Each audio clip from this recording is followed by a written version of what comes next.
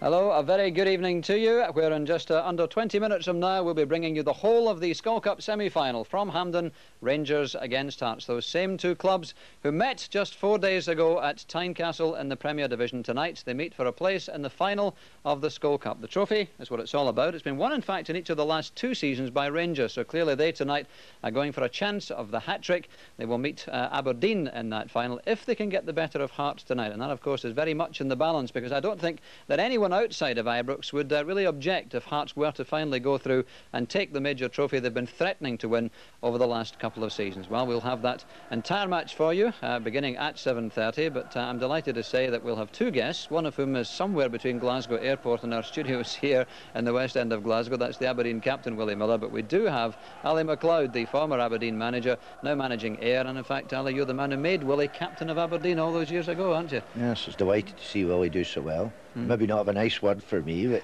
he was a great captain and still is. Right. What about this game tonight, Ali? How significant is it that Rangers got the win at Tynecastle on Saturday? Well, I think they're 2 different games completely, but I think that Hearts have got to solve how to get by the Rangers' central defence, and I think if Foster uses his speed, he could cause a lot of problems. But at the end of the day, I think Rangers will be strong enough to win. Do you think the fact that the match is at Hampden is significant? Because Rangers, it's almost their second home, of course, isn't it? Well, I was disappointed in Saturday's game watching what I saw of the game. I don't think they played the normal Rangers way. They played an awful lot of long balls. I think the important and the key man to the whole match is Wilkins. If Ray plays the way he can and the way I think Rangers will want him to play, I think Rangers will stroll it. And I think it's up to Hearts to make sure that Wilkins doesn't play. And it's up to their manager. And I think he's the key man, because he's the one who makes them tick. He made England tick for many years, and he's the one that makes Rangers tick.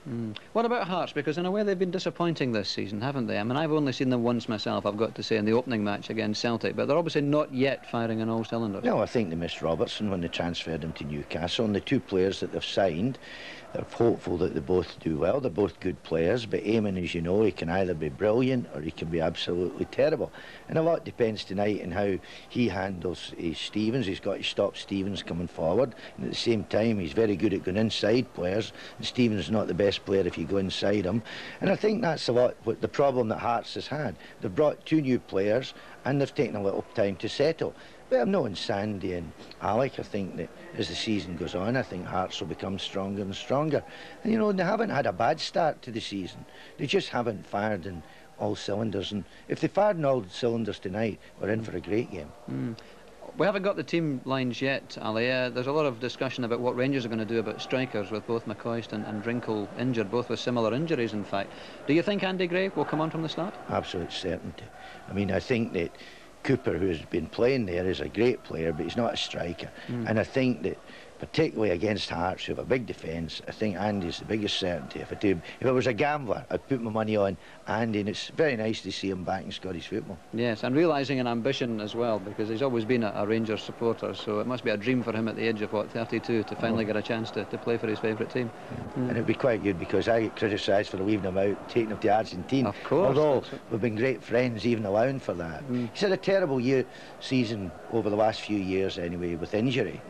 But he's wholehearted, a real workhorse, and I think in the present Rangers side he'll do reasonably well. Great. OK, well, let's look back to last night's game then, because last night the first of the semi-finals was played. That was at Dens Park, and that, of course, was between Aberdeen and Dundee United, those 2 old rivals. Here's how it went. Alec McLeish, one of the Scotland heroes in Norway last week. Width provided by McKimmie.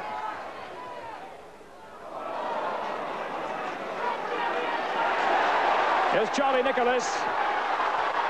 And Nicholas with a shot. Piece of Charlie Nicholas magic in the first minute of the game. He did it all on his own here. Took a deflection and an awkward save to make for Billy Thompson. First corner of the game. Willie Miller's up. And a header by Hewitt. Aberdeen have scored.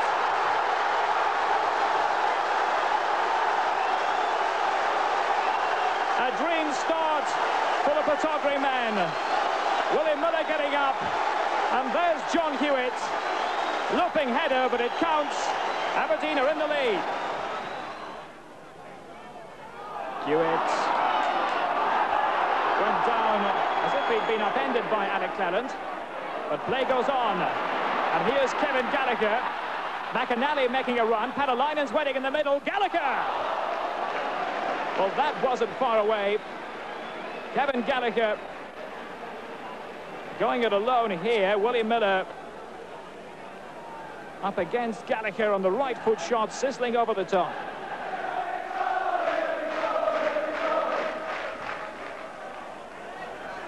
Jim Betts swiveling for room. Bett with a shot. Jim Betts shooting on sight, and it nearly paid off for Aberdeen. Receiving the ball from Robert Connor.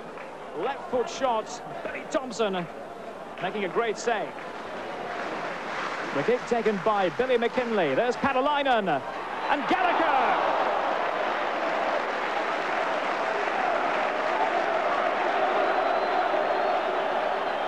Flicked in casually by Billy McKinlay. Patalainen did well to get up to get his head to the ball, and Gallagher thwarted by Schnelders. Hegarty. Intended receiver, Patalainen. Still the chance on. Raphael Mead trying to get it through the forest of legs. But the Aberdeen defence getting the ball away. Yet here's another chance. Mead, cross not accurate enough. Kevin Gallagher tried to hook it in himself. Missed by Patalainen. And the important block made by Willie Miller. Here come United again. Gallagher.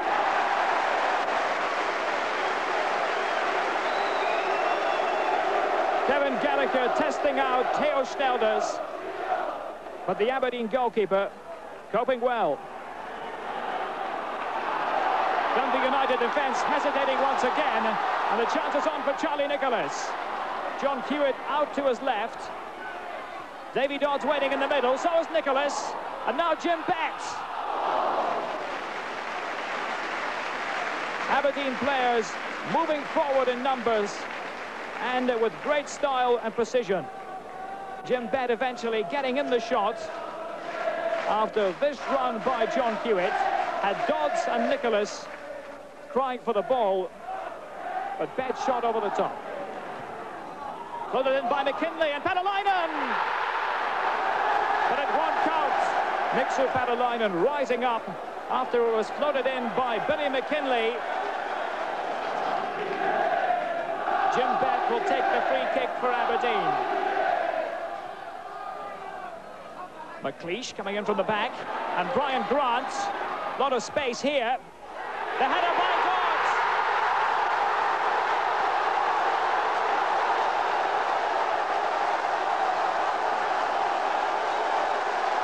That goal could decide the game.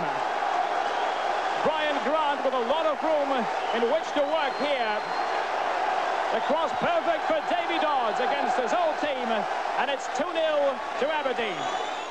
Yes, that was the clincher which put Aberdeen through to the Skull Cup final for the second year in a row. Willie Miller, I'm delighted to say, has now joined us, hot foot from the Aberdeen flight. Welcome, Willie.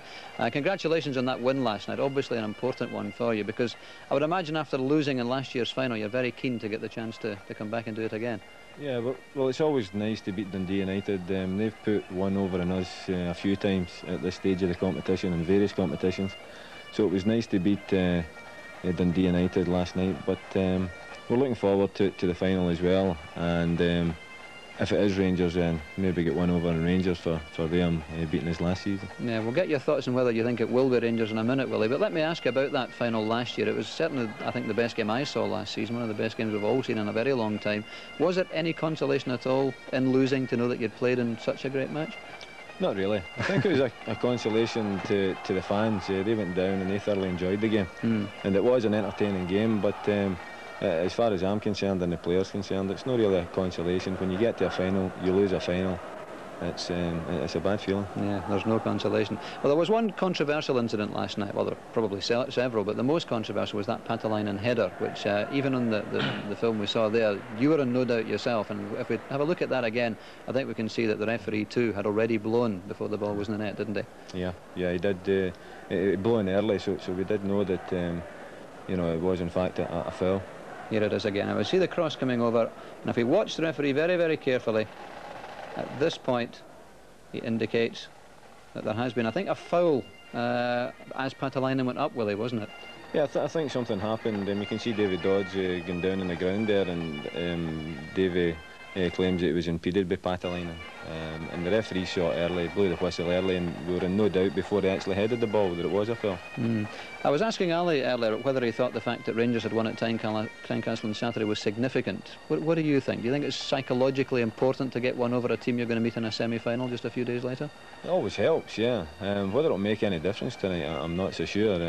Semi-finals are one-off games, and it's played to the death tonight, and I don't think it'll affect Hearts too much, but it's always nice to get one over just before you play somebody in a semi-final, yeah. What do you think yourself about tonight's match, Willie? I mean, is it going to be Aberdeen Rangers again, or can you see Hearts getting one over Rangers?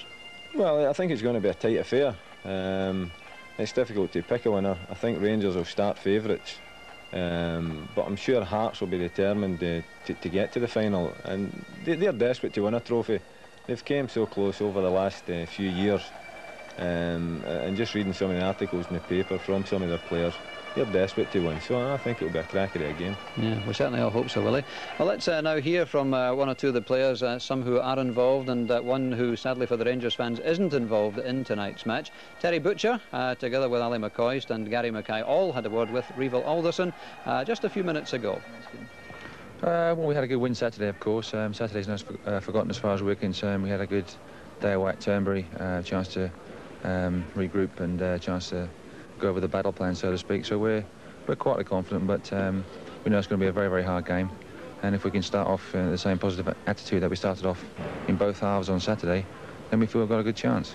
At Turnberry, how much relaxation and how much thinking of the tactics? Quite a bit of relaxation. I'm afraid Alan McCoy didn't have too much because he's still working to regain his full fitness, but it was quite a bracing wind today. We had a little walk on the golf course, saw a few shots played by some Americans, so it was quite relaxing, chance to get away and chance to get things thought over, really. You beat the Hearts on Saturday. You say that's all forgotten, but presumably there must be a thought in the backs of your minds that you've done it once, you can do it again. Well, not really, because you have to play each team 4 times in the Premier League anyway, so it doesn't matter within it, as well as in cup ties. It doesn't matter if it comes like 3 or 4 days after the previous encounter. So as far as we're concerned, it's all forgotten about. It'll be a totally different game here. We know that. It's a bit windy there. We are expecting rain here, of course, and it was lovely and sunny on Saturday. So the conditions are different from a start, and we know that both teams will be battling for a place. We know it's a knockout competition, so we're going to go for the win, hopefully in 90 minutes. Good. Ali, you're not playing, of course, unfortunately. How do you feel about that? Obviously, I'm very, very disappointed, although I went down with the rest of the lads to Turnberry and I enjoyed a couple of days down there. Does it make it a bit different for you, difficult for you, even knowing that you're not going to play? Yeah, it's very, very difficult, especially when the rest of the lads are sort of relaxing, as Terry was saying, and I'm putting a bit of hard work in trying to get myself back to full fitness. But as long as the Rangers go through to the final tonight, it'll be all worthwhile. And how's the injury progressing? It's progressing pretty well. It's one of these things, obviously, you can't rush. It's got to take a little bit of time with it, but hopefully I shouldn't be too far away from full fitness. So you're looking forward to a good game? Yeah, very much so. Can't wait. Gary, the first point, you were beaten by the Rangers at Saturday, yeah. So how do you pull back from that? Well, we just have to all pull together. Everybody has to work hard as a team, and hopefully we can get the right result tonight. Do you identify any failings from Saturday which are going to be put right tonight? Well, we realise that the team's not really playing that well as a whole, but we hope tonight that if we can get 3 or 4 more players on top of the players that played well on Saturday playing well, then we've got a right chance. Now, the chairman said today that if any team can take on the Rangers on a night like this, it's the Hearts. Yes, well, I think he realises that we battle hard for each other. We've got a great team spirit, and he realises as well we've got a lot of skill that people have maybe missed out over the last 3 or 4 years. Well, I think it's about determination, but our skillful players like John Cahoon, Mike Galloway, if they get their act together tonight, then we've got a right chance. You've just been on the pitch. What are the conditions looking like? Conditions look great. The park's very nice. There is a wee bit of breeze, but I mean, you forget all about the wind and whatever, and you just go on with the game. Do you regard this as a stage to parade your talents on? I think everybody likes to play at Hampden. It's the National Stadium and it's a great park to play on, so we're all looking forward to it. Thanks very much. Thank you very much indeed. All right. That's great. Thanks, man. These bits. And you join us here at Hampden with the teams out on the pitch and the pipes and drums of the Glasgow Sky Association pipe band wheeling off the pitch as Rangers break to their traditional end to the left and Hearts to the east. Rangers, holders of the Skull Cup, 15 times winners, making their 30th semi-final appearance. There's the team. Sorry to disappoint Ali McLeod. There's no starting place in the lineup for Andy Gray. He joins Graham Souness on the bench, and that means Scott Nisbet replaces the injured Kevin Drinkle. Hearts have appeared in 5 League Cup finals.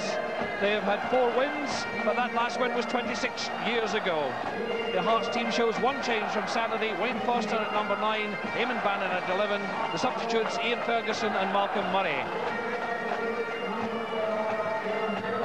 And there is Mark Walters, the man who tormented Hearts on Saturday and really set Rangers on the winning way.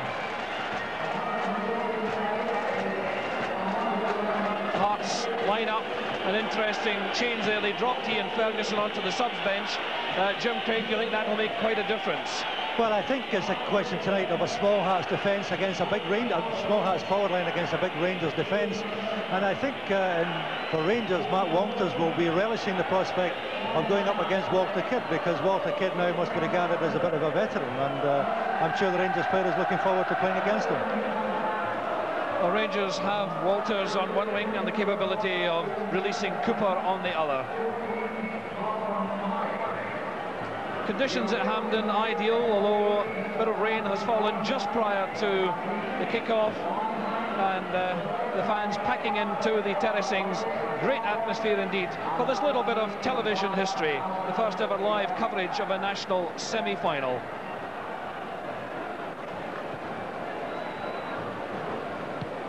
I think the absence of Andy Gray from the starting lineup of Rangers is significant there, because he will certainly take time to find his feet in Scotland, and possibly sitting out the first half of this will get him used to the sort of atmosphere to be expected in a semi-final occasion. And there's no doubt that bringing him on halfway through a second half would not only lift the Rangers, because he's that sort of charismatic player, but would have a great effect on getting the crowd behind Rangers. And there is the match official, Bob Valentine, 17 years a Grade 1 official, and a very experienced man indeed. A shot from the Jockstein terracing at Hampden, showing how well filled the stadium is, and Hampden looking an absolute picture on this September evening as we await the second semi-final in the Skull Cup. Bob Valentine keeping the team's Hearts will kick off. Rangers against Hearts, the decision tonight. Who will meet Aberdeen in the final here at Hampden on the 23rd of October. Foster and Cahoon waiting, and a crescendo of noise inside the stadium.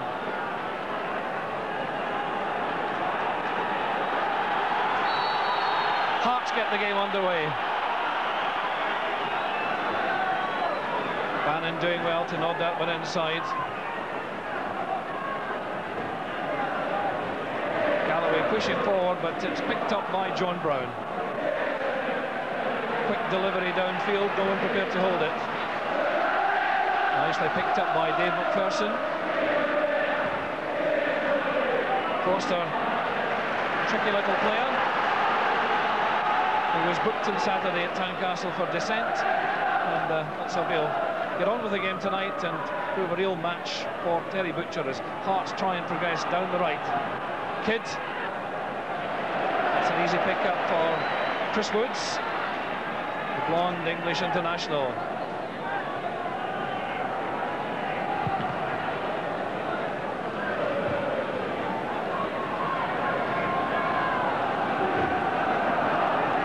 Rangers throw.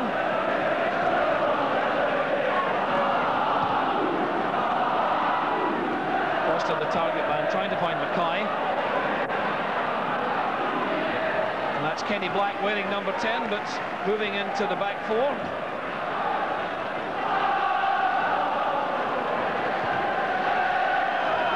Here's Black again, of course, a former Rangers player. Gary Stevens to Ian Ferguson. to Berry, who's got his right thigh heavily strapped, as you can see. Crunching tackle by Gough.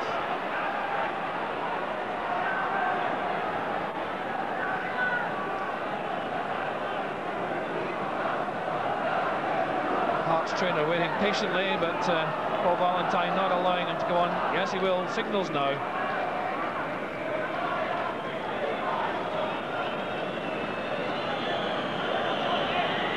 Wayne Foster coming off second best in that incident.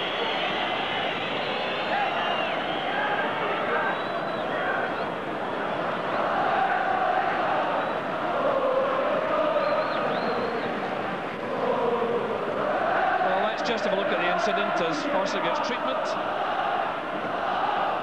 Good win of the ball there, Foster, and Gough pulling him down.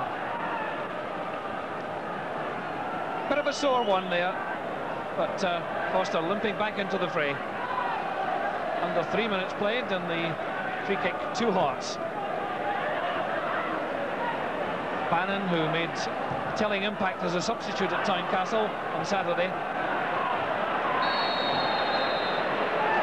Put up there given against the Hearts attacker, and a free kick to Rangers.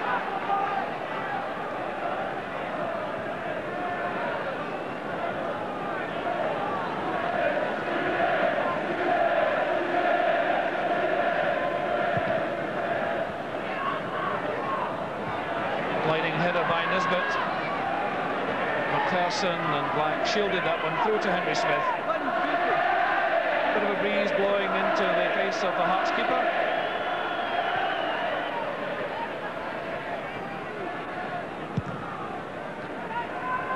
The midfield a bit of a clutter.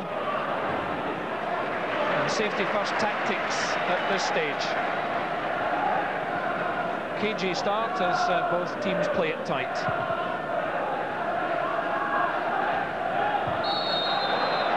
Person pushing Scott Nisbet. Dave McPherson has got 4 League Cup medals, of course all with Rangers.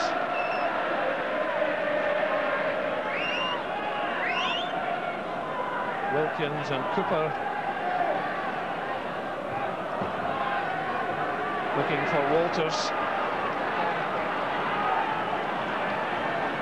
Stand-side linesman clearly indicating it's Rangers' way. Mr. McGuire. Wellingham as Rangers now push forward. Ferguson has a quick shot, but it was swinging away from goal all the time. But the snap effort from the number 8. A fairly typical semi-final start to this game. Both teams a little bit apprehensive, making sure that the odd hard tackle is going in just to make sure your opponent knows that you mean business. And it could be fairly vital for Hearts to get the first goal tonight. That's a powerful shot there by Ian Ferguson from quite a distance, but it's important to try tonight to each team to get the first goal, but more important probably for Hearts to do it. So Hearts have won the free kick, and there's a good support through from the capital city. Interesting that both teams prepared for this semi-final in the west. Rangers went down the Ayrshire coast to Turnberry, while Hearts prepared at Gourock and Inverclyde. Cahoon. Good ball through, and Woods did exceptionally well as Mackay stabbed it through. Great effort by the Hearts skipper.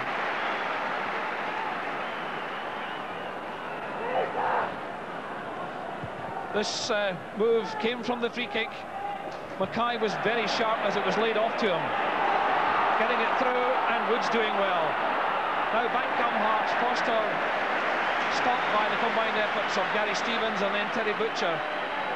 But Hearts looking lively, and their supporters quite pleased with the start they've made.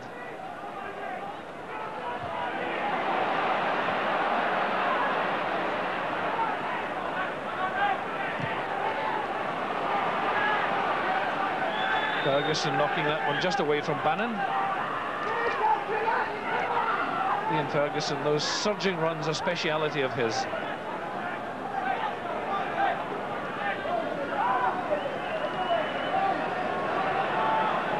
Brian Whittaker wearing number 4, steals it back to his keeper. Whittaker, another old firm player in the Hearts lineup.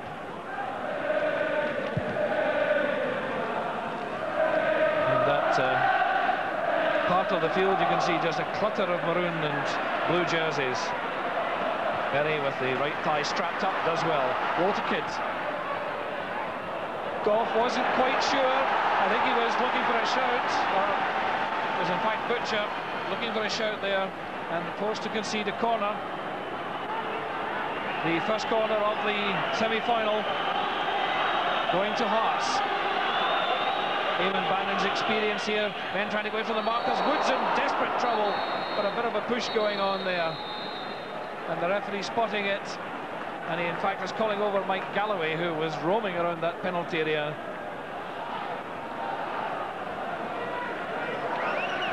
And here is the in-swinging corner. Woods committing himself and making a bit of a hash of it, but the whistle had already gone. Galloway the offender.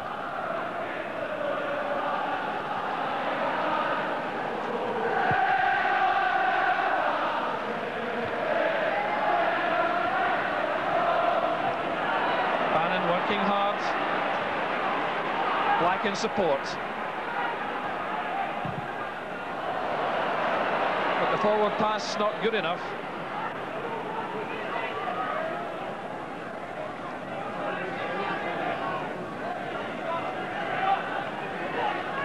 Gary Stevens.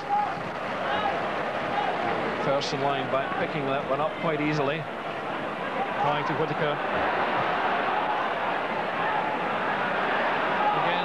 Given away in midfield, picked up by Brown. Richard Gough. Cooper hotly pursued by Kidd. And Foster has to turn. Butcher to Gough.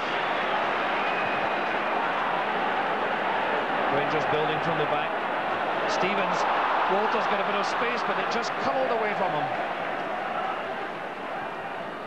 Walter's made a good diagonal run there.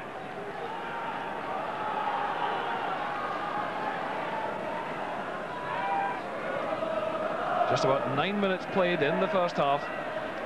If you've just joined us on BBC Scotland, no scoring here at Hampden in this live semi-final Skull Cup match.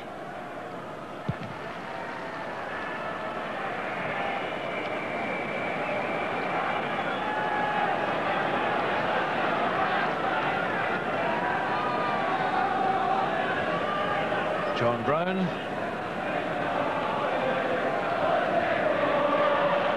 Competing well for the ball in midfield, but Rangers keeping it tight. Another free kick. Ray Wilkins, of course, was the player of the month last month, and he really is the Rangers playmaker in midfield.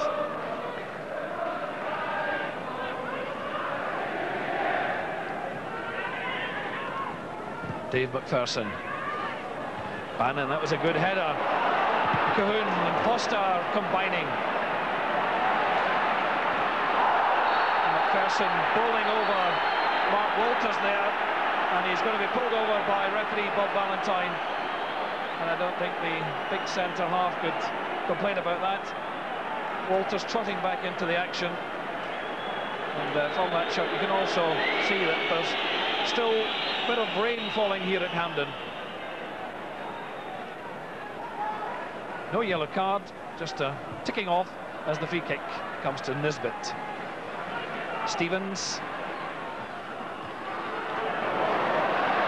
Stevens well checked by Bannon, but at the expense of a corner.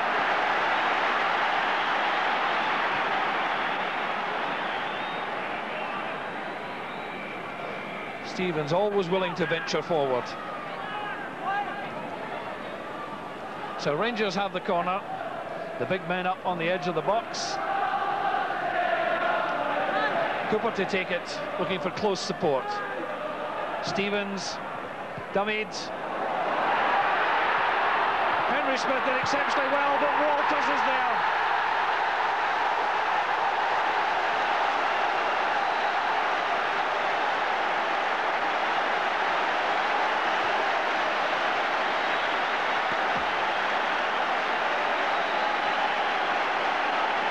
Here's the corner that did all the damage. Stevens. Butcher went in the dummy. The Hearts defence at 6s and 7s, and Henry Smith was very brave, deserved a bit of luck there, didn't get it, and look at Walters drilling that one home. Rangers 1, Hearts 0, 11 minutes on the clock, and that really is a body blow for Hearts.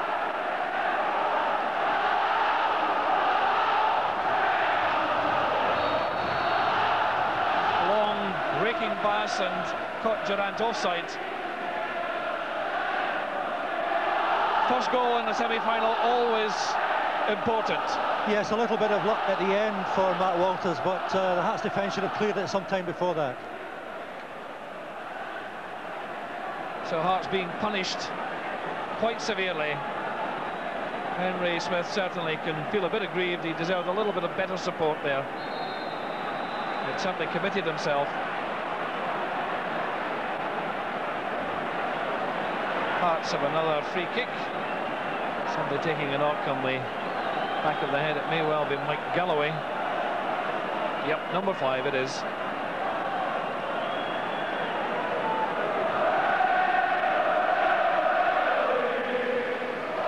Galloway, a shake of the head, back into the fray. So Hearts need to get back into the game. A goal urgently needed for the Tynecastle men.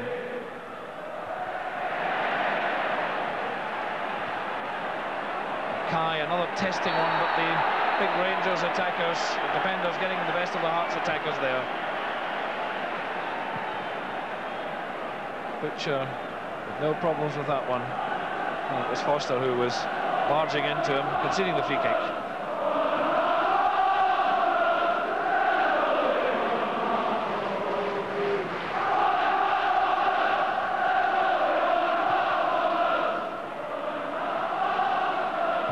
Nisbet battling in midfield along with Whittaker. And Gough and Butcher, good understanding at the back. On that occasion it was Richard Gough mopping that one up very easily.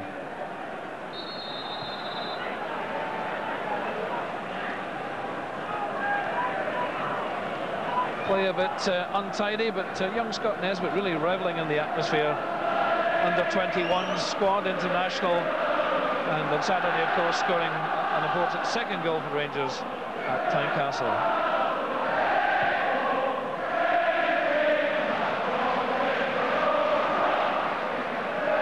John Brown just knocking that one wide as Rangers get back.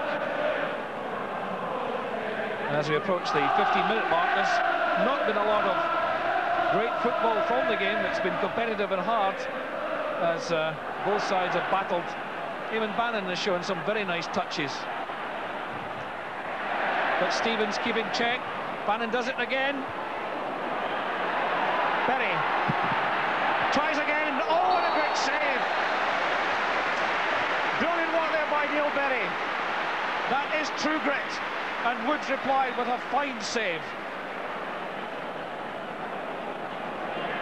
Bannon caused the trouble. The Rangers' defence were almost at 6s and 7s, and look at Berry's determination. Determined to go. And in come Hearts again. The referee waving away half-hearted appeals for a possible penalty. But that Berry effort will really spur Hearts on now. The whistle had gone as McPherson drove that one into the side netting. But for Chris Wood's athletic save, Hearts could well have been in level terms. Well, started to with a bad header from Davy Cooper back there, who headed out the way he shouldn't, headed into the play and instead of heading towards the wing, and it was nearly a very dangerous time for Rangers.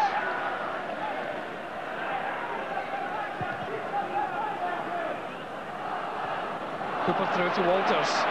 Walters, McPherson trying to mark him man for man.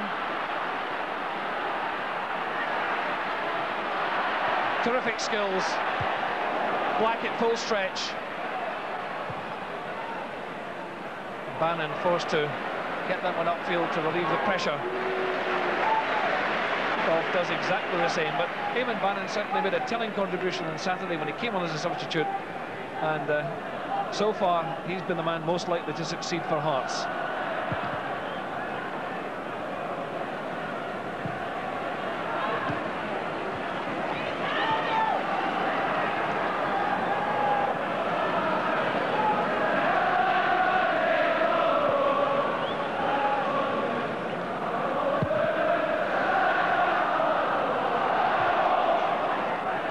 pressure again in the air.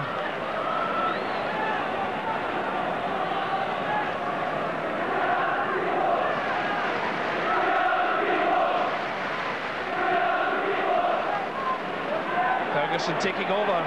Durant was offside, just fractionally there.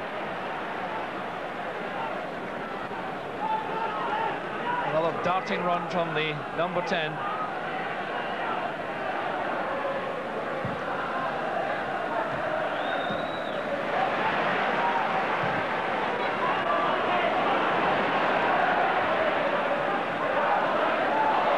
Black was first to the ball there, taking Ferguson with him.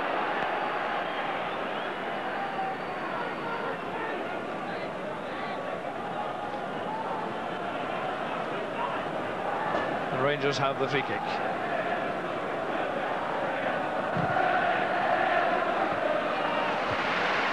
Kidd knocking it away. Mike Galloway. Not a good ball at all. Butcher attempted to lob that one over the Hearts back four. Just a little bit too firm.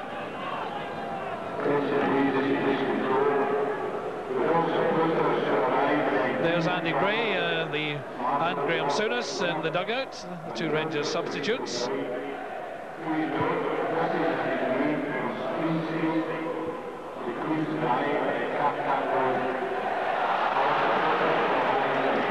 Hearts battling hard. Gary Mackay.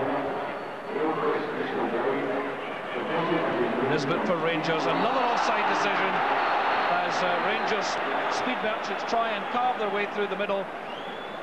The stand-side linesman is absolutely 100% correct so far. Yes, but it was a lovely ball by Scott Nisbet, and it must have been very, very fractional, Melissa, that he was offside at that point.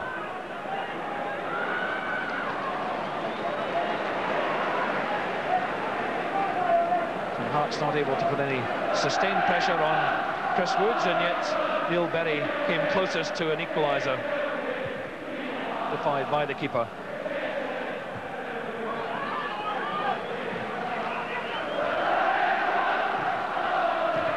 Stevens, Ferguson, now Walters.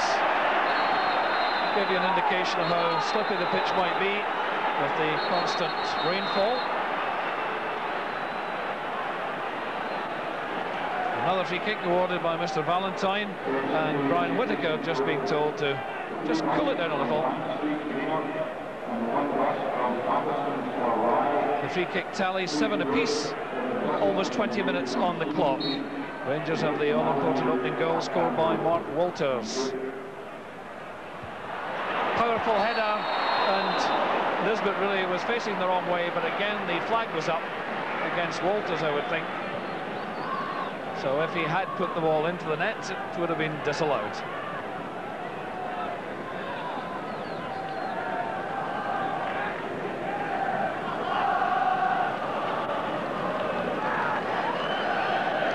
Reminder of the scoreline.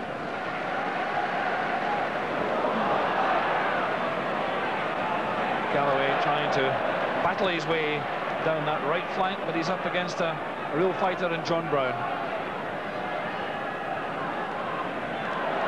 Two similar type players as Hearts now. Bannon. Berry. Couldn't get it over Brown's head. And that gives Rangers the chance to hit on the break. Durant. Berry and Kidd combining to stop them.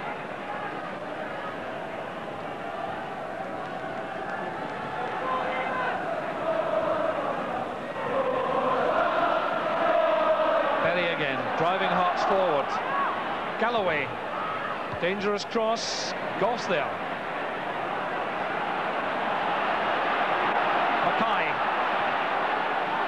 McPherson, another shot deflected by Walter Kidd. Hearts get a corner, and you can hear the roar of anticipation from the Tynecastle fans. Kidd trying the shot, deflected away by the resolute Rangers defence.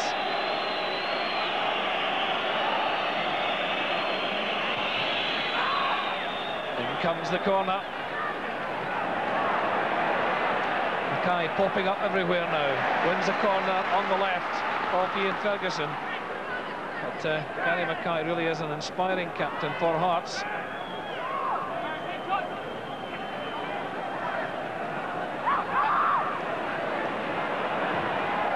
Cahoon just taken away by Butcher with McPherson lurking. Now Rangers again hitting on the break. Wilkins, Walters, Durant's through the middle, so's Nisbet. And Walters looked to be obstructed there. Walter Kidd's the offender, and that halted the Rangers' quick counter-attack in its tracks.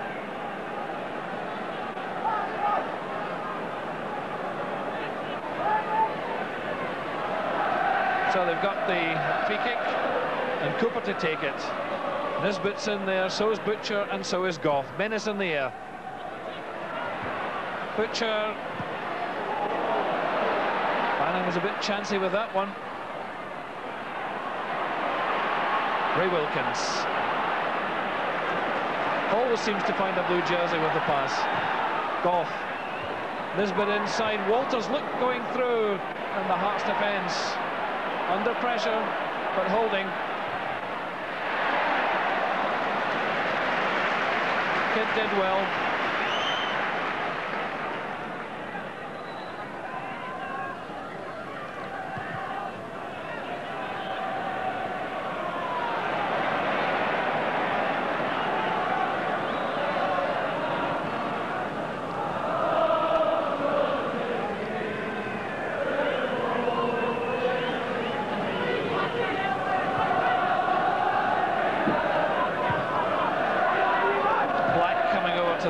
Flank.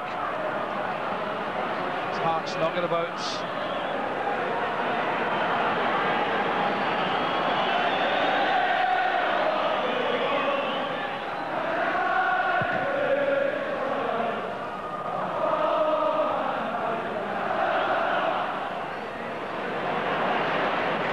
Brown had time to evade that sliding challenge from Cahoon and slip it back.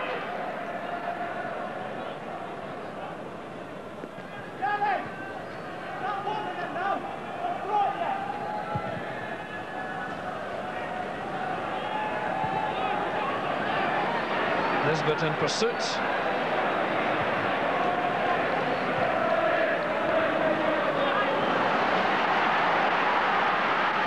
Bannon taking up space on the left.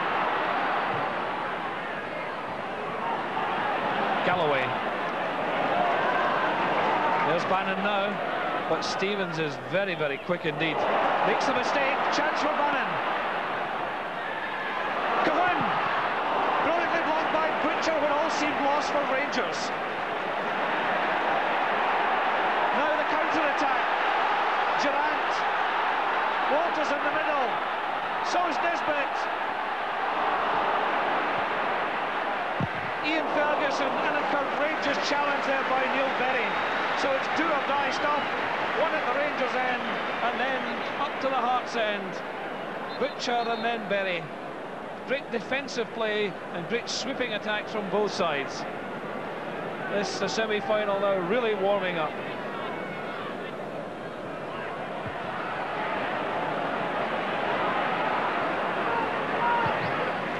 Galloway. Cahoon's battling hard and winning it.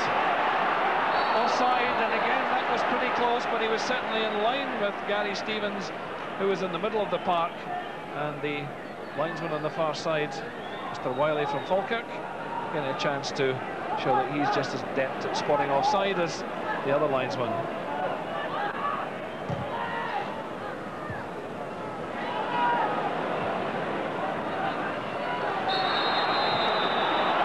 Wilkins adjudged to put the foot up there.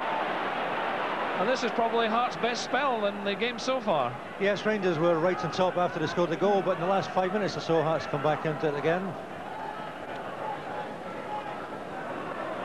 So, Hearts have the free kick, and they get a chance to push forward. Just come back a yard or so, says Mr. Valentine. Cahoon having a good game. Black getting the break. Foster, Bannon. Danger threatens. Chance for Hearts. And it just won't go for them. But they're keeping coming forward. Bannon again.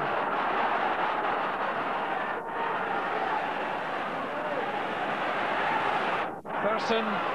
But again, the high ball into the path of the big men. Not paying off for Hearts. Certainly Rangers seem most tested with the cross ball. Well, you wouldn't have given tuppence for Hearts chances after Rangers took an early lead, but they have buckled down to their task. They have strengthened up a little at the back, which was a bit weak in the first 10 minutes or so, and they've come right back into this game. Dave McPherson doing a splendid job at the back for Hearts. They seem to have got their act together and are playing with a lot more confidence, prepared to work and battle.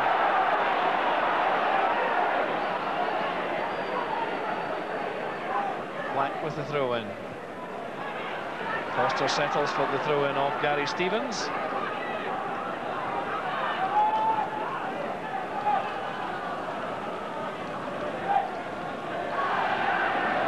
Looked a bit of a foul throw, but the referee says let it go. Hearts try again. Brown's header finding Cooper. Wilkins joining in with Walters. Well, that's a rare bad pass by Ray Wilkins. You don't see him wasting the ball like that very often.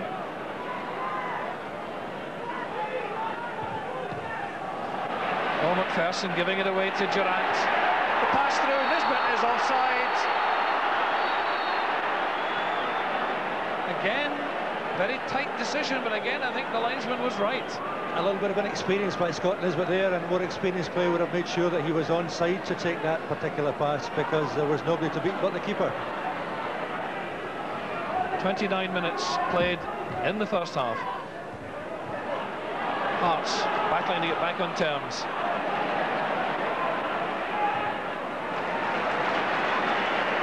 Rangers not afraid to knock the ball back to their keeper.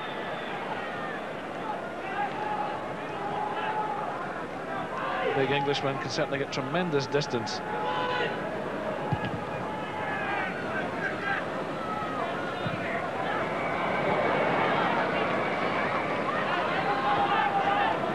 Two bounces and straight through.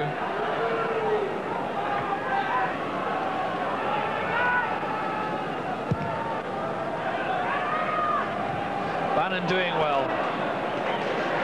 But again, the cover and experience of Butcher critical for Rangers. Bannon chipping away, working well down that left flank.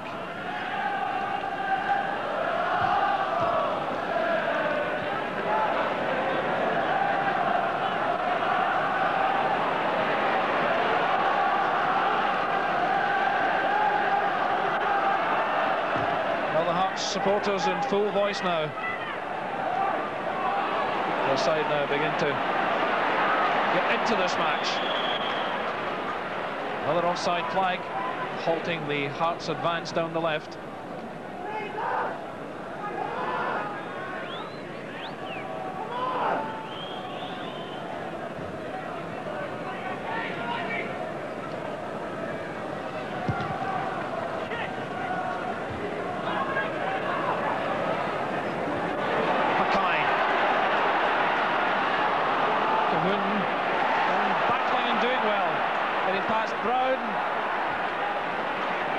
Just can't get through and find that chink in the Rangers' armour.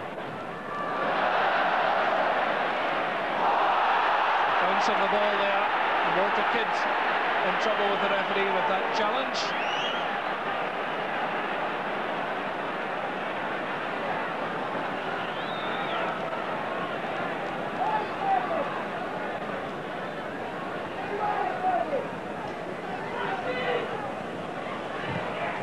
Butcher buries there in the middle. Bannon just steering that one back. Whittaker to Kenny Black. Eamon Bannon popping up, prompting Hearts. Foster gets it back to Black, but again, under pressure, he's forced to knock the ball forward.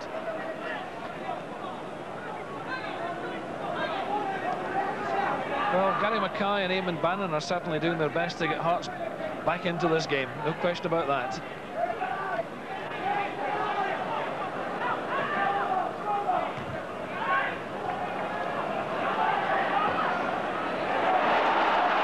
Cahoon off Goff for another corner. Hearts corner tally rises to 4.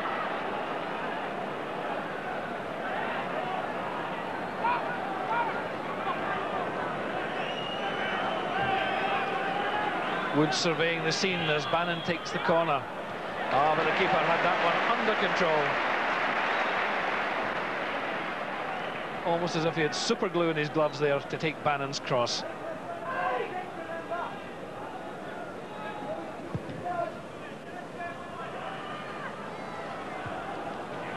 Nisbet battling in the air with Whittaker. Goff, another high ball. The Hearts defence certainly is a bit square.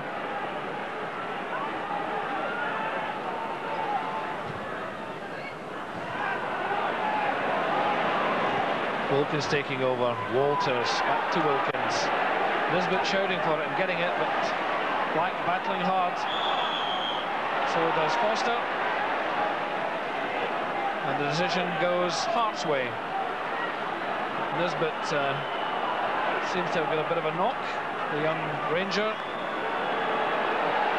Phil Bosman was waiting just off the pitch, waiting to give him treatment, but it looks maybe perhaps just a little knock that he'll run off as he moves about the pitch.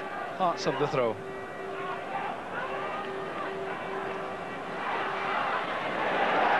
Wilkins, Durant springing on the left, in behind Kidd. Cooper's behind him. Wilkins again offering himself. John Brown might try a shot, and that's a weak one. And Dave McPherson was cool there with Ian Ferguson bearing down on Henry Smith.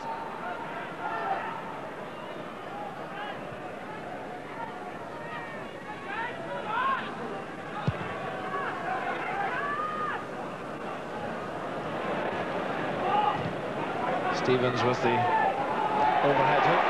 Black and Whittaker getting in one another's way. Bit of shouting needed there.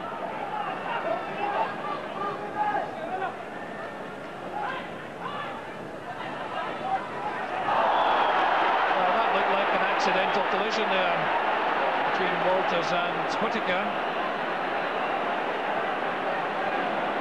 But immediately Graham Souness is out of the dugout and running up and down the track. So both players will need attention. We've got 10 minutes remaining in the first half. Rangers leading by a Mark Walters goal scored after 11 minutes. I think it's a rain. Neither defence looks particularly comfortable when the opposition is coming at them very quickly. And the referee, in fact, seems to have his book out, and it looks as if Brian Whittaker is the man who's going to get a yellow card.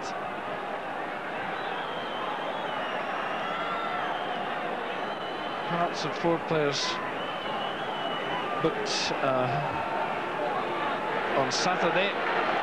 Brian Whittaker wasn't one of them, but he's got the yellow card tonight. Wilkins will take the free kick. Walters. Durant. Butcher to knock it back. Nobody there but Kenny Black from Hearts. Durant, but a weak finish.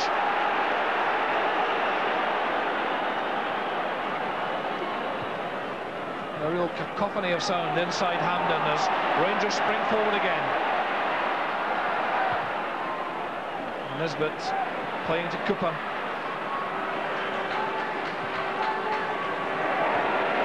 Hearts certainly matching Rangers in stamina at this stage. Wilkins. Now Stevens. Rangers stringing the passes together, but Hearts still shielding the route to goal.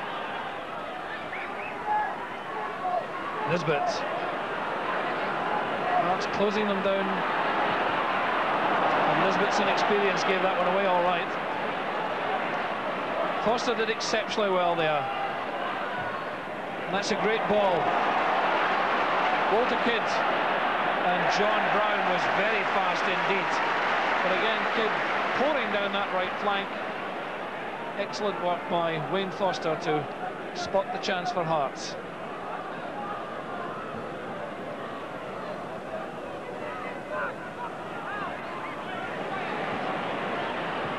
Galloway with the cross, but Brown stands firm. Galloway certainly has been a great buy for Hearts, and Brown has just proved himself more than a utility left back. Hearts corners, Bannon, beautiful skill turned in, and that just needed a touch. Hearts very unlucky there. No doubt about it that Bannon has proved a real thorn in the flesh to that Rangers defence. Really the trouble stemming there from the corner. Bannon checked, and look at that. Hearts just inches away from an equaliser.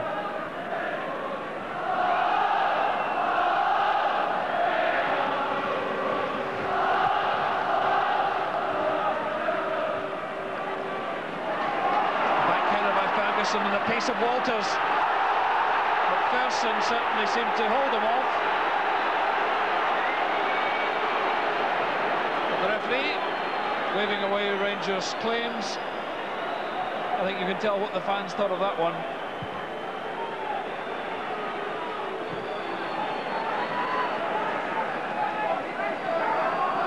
Gary Stevens quickly with the throw. Nisbet, that was some throw. Whittaker having to backpedal.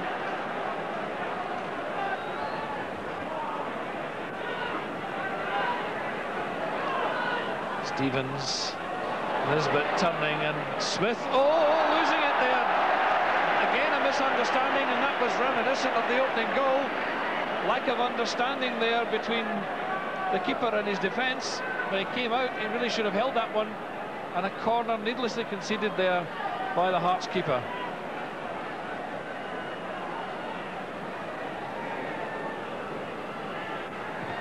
Cooper with the left foot. Bit of pushing by Butcher as Smith came, but pat on the back from the Rangers skipper as he trots back up into his defensive role, and the ball will come back for free kick to Hearts. Just about 5 minutes remaining in the first half. There is the scoreline. Rangers leading Hearts by 1-0. Mark Walters the scorer after 11 minutes.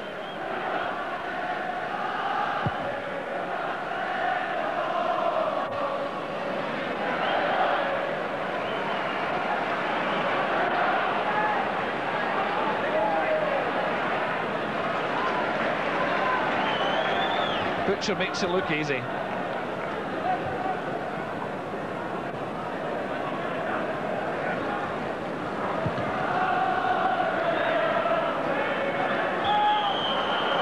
Walters that time, doing a little bit of fouling on Dave McPherson.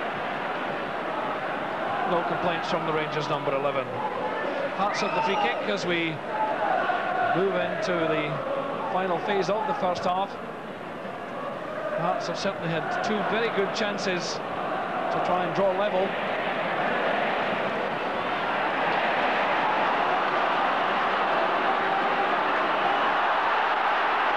No foul, says the referee. It was accidental.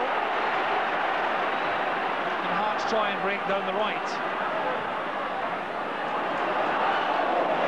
Great cut out by Butcher. John Cahoon battles for everything, but Butcher just seems to stretch out his leg, and I think you can see there the way Butcher was gesturing. He couldn't hear Chris Wood shouting for the noise of the crowd. You can see from the backdrop that the enclosure on the far side, the north enclosure, is really packed.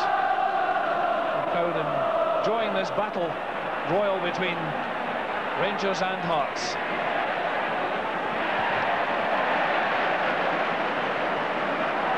unrelenting battle for supremacy. A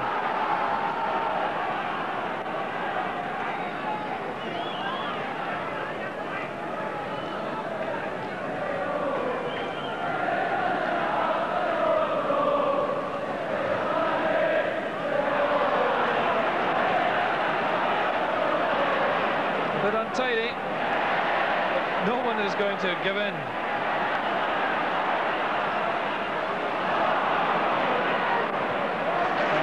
Decides, let's just stop all this nonsense in midfield. Tremendous vision.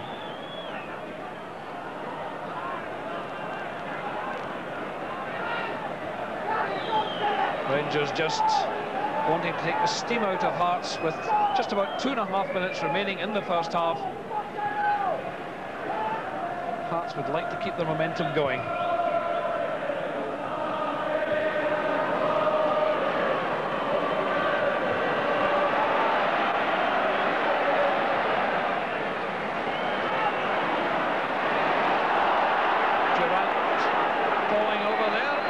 As in comes Cooper. Oh, and that was a pass that was easily picked up by Mackay.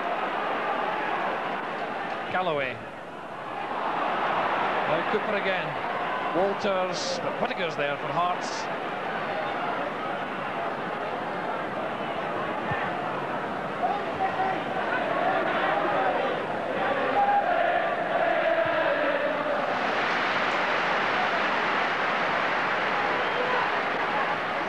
Hearts, one last surge before half-time.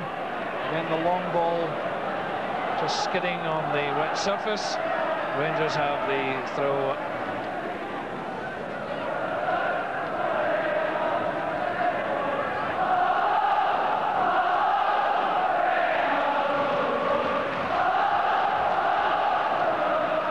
Brown hurling that one down the line into the final minutes of the first half.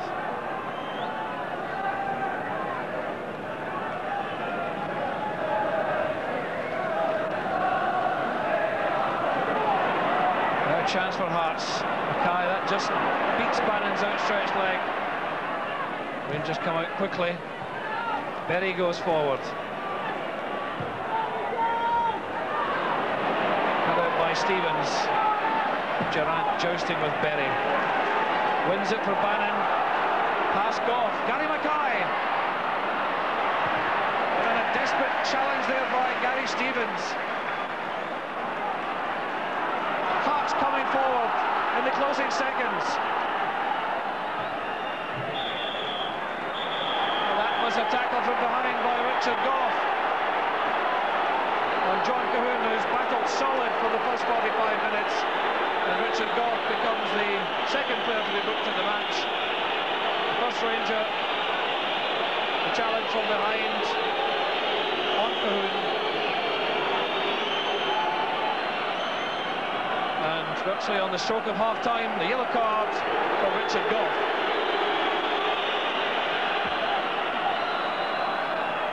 So Hearts have the free kick, which will give them the chance to mount the final attack of the first half. Mackay, McPherson, they're trying to go forward, they're looking for the corner and they've got it.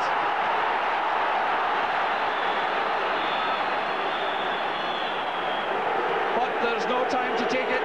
The referee's whistle has gone, and Mark Walters, the scorer of the only goal of the game so far, with a goal after 11 minutes.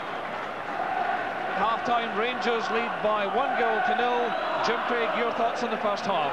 It's been a fairly even contest, Alistair. There's no doubt that Rangers were picked up by that very early goal, and they raised their game at that point, and they were involved in some nice sweeping moves towards the Hearts goal without getting another.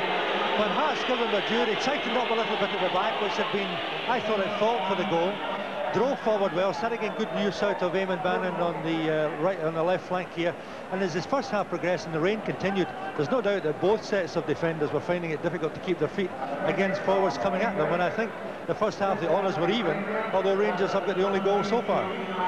So with a reminder of the half-time score, Rangers 1, Hearts 0, we return you to Dougie Donnelly in the studio. Thank you, Alistair. Yes, the team's separated by that Mark Walters goal. With me, Ali McLeod and Willie Miller. What do we think, fellas? I think I would be inclined to say we've got Tarts perhaps a wee bit unlucky to be a goal down. Would you agree, Ali? Yes, I think it's not a game for the faint-hearted. So two heavyweight boxers just slugging it out. And I think possibly over the first 45 minutes, Hearts deserved the equaliser. It's not what I call a skillful game. There's no room to play skill. They're all closing each other down. They're holding a go. It's just like a heavyweight boxing match. At the moment, Rangers are winning them. Yeah, well, it's what you would expect, I suppose, in a Rangers-Hearts match. Are you surprised to see it going the way it is? Yeah, I suppose so. I thought Rangers would have played a wee bit more football. I think they've been a wee bit disappointing. I think the honours go to Hearts in the first half, as far as I'm concerned. They've had 3, possibly 4 half chances in the box, unfortunately not falling to their strikers. And you wonder if Ferguson was on, maybe he would have sniffed one and put one away. Yes, he didn't have a good game on Saturday, Fergie, but I think it is a surprise that Alec and Sandy have dropped him from the side. The goal came after just 11 minutes, so let's have a look at the only goal of the game so far. Mark Walters got it, of course, and I'm afraid the Hearts defence, really, I've got to look at this and say, oh, we should have had this cleared up a lot earlier on. There's Henry Smith, who had that nightmare in the Cup semi-final last year against Celtic. I don't know if you blame just Henry for that one. It was a bit of a joint effort, wasn't it, Alex? There was at least 6 Hearts players. I think Berry was unlucky. He got a back head to the ball. It fell at Walters. He sneaked it by in between the post and the man. It's just one of these, your luck's in or it's out, and it's Walters' night at the moment. That's right, and Walters got 2 bites at the cherry as well, Willie, isn't it? Yeah, it was quite an interesting corner. I felt they played it short. I think everybody was expecting the long ball into the box again for their 2 big lads coming up from the back, and they played it short, and I don't think it was a great cross in by Stevens, but when Hampden's like that, greasy on the top, and the ball just comes off the surface very quick. And the Hearts were unfortunate with the bounce of the ball, but an interesting corner, and they got the break that in semi-finals you're always looking for. Yeah, so we looked perhaps for Rangers to capitalise on it, and they didn't really, because Hearts came back very well after that point, and Chris Woods had to make a terrific save, as we'll see here. This shot, in fact, came from Neil Berry, who very nearly made amends for his part in the goal at the other end. Cracking shot, and Woods had to look very lively indeed, Ali. Oh, he's a marvellous goalkeeper. His position play, if he was anywhere else, it's a goal. No, but I feel that Hearts, if they play to Bannon the way he's on at the moment, the weakness in the Rangers team, if any, is between Stevens and Gough, and all the dangers come from there. And Stevens is finding it difficult keeping his feet, maybe wearing the wrong studs because it's come on heavy rain, and Bannon's put over some telling balls. But against Rangers, they've got to be on the ground, and they keep putting them over high, the corners, and a waste of time. It's not a game for midfielders, Willie, is it? The midfield seems to be getting cut out altogether. Aye, none of the teams are playing through the midfield. I suppose if anybody's trying to, it's Hearts. When they do get the ball down, they get it out to him, and Bannon, he's really causing them problems. As Ali says, they can't just play their corners into the box. In fact, probably their best chance of the game came when they played the short corner. Yes. And Eamon Bannon flashed it across the face of the goal, and in particular that was when I was thinking that if Ferguson was on, he would have probably gotten the end of that one, and it could have tied the game. But Hearts have got to get it down, play it in the ground. No use pumping the ball into the middle, because Rangers will just eat that up. Yes, it's meat and drink to the big lads like Butcher and Nisbet. In fact, Terry Butcher played a major part in one chance which Hearts very nearly turned into a goal. John Cahoon had a real chance here, but Terry Butcher, tremendous speed into the tackle, and then look at this counter-attack here, which very nearly gave us a goal at the other end. Let's hear you talk us through this one, Willie. Durant breaking in the right. Yeah, it's a good break. It's always a danger when you go one down and you're desperate to get the equaliser. You push everybody forward and you leave yourself a bit spare at the back, and that's what happened there, and Hearts were a bit unfortunate. I think Big Nizzy tried to take it down with his right peg when it should have been down with the left peg. So it was dangerous for Hearts, but they were fortunate they got off with that one. What about Rangers' choice of strikers? Because they're playing Nisbet up front, but he's largely unsupported. He's inexperienced, I think, but it says a lot for the manager. You know, he must have bags of confidence in him. But I think you'll see Andy on at one stage in the game. It's maybe kept him just depending on what way they're shooting, you know, and they're shooting against the wind, it looks like, this half. I mean, Andy will put a lot in maybe in the last 20 minutes if he come on. The Rangers have the one or two skillful players, I think, on the night. They haven't really shown it yet, Walters and Cooper. I think the difference in the side is that Hearts are missing Robertson with the transfer.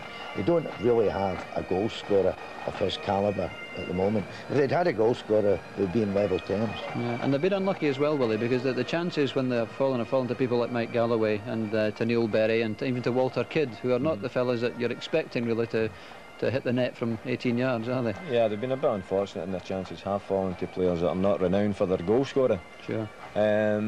But as Ali says, they don't really have players on the part that are renowned for goal scoring, which is a surprise that Ferguson's still on the bench.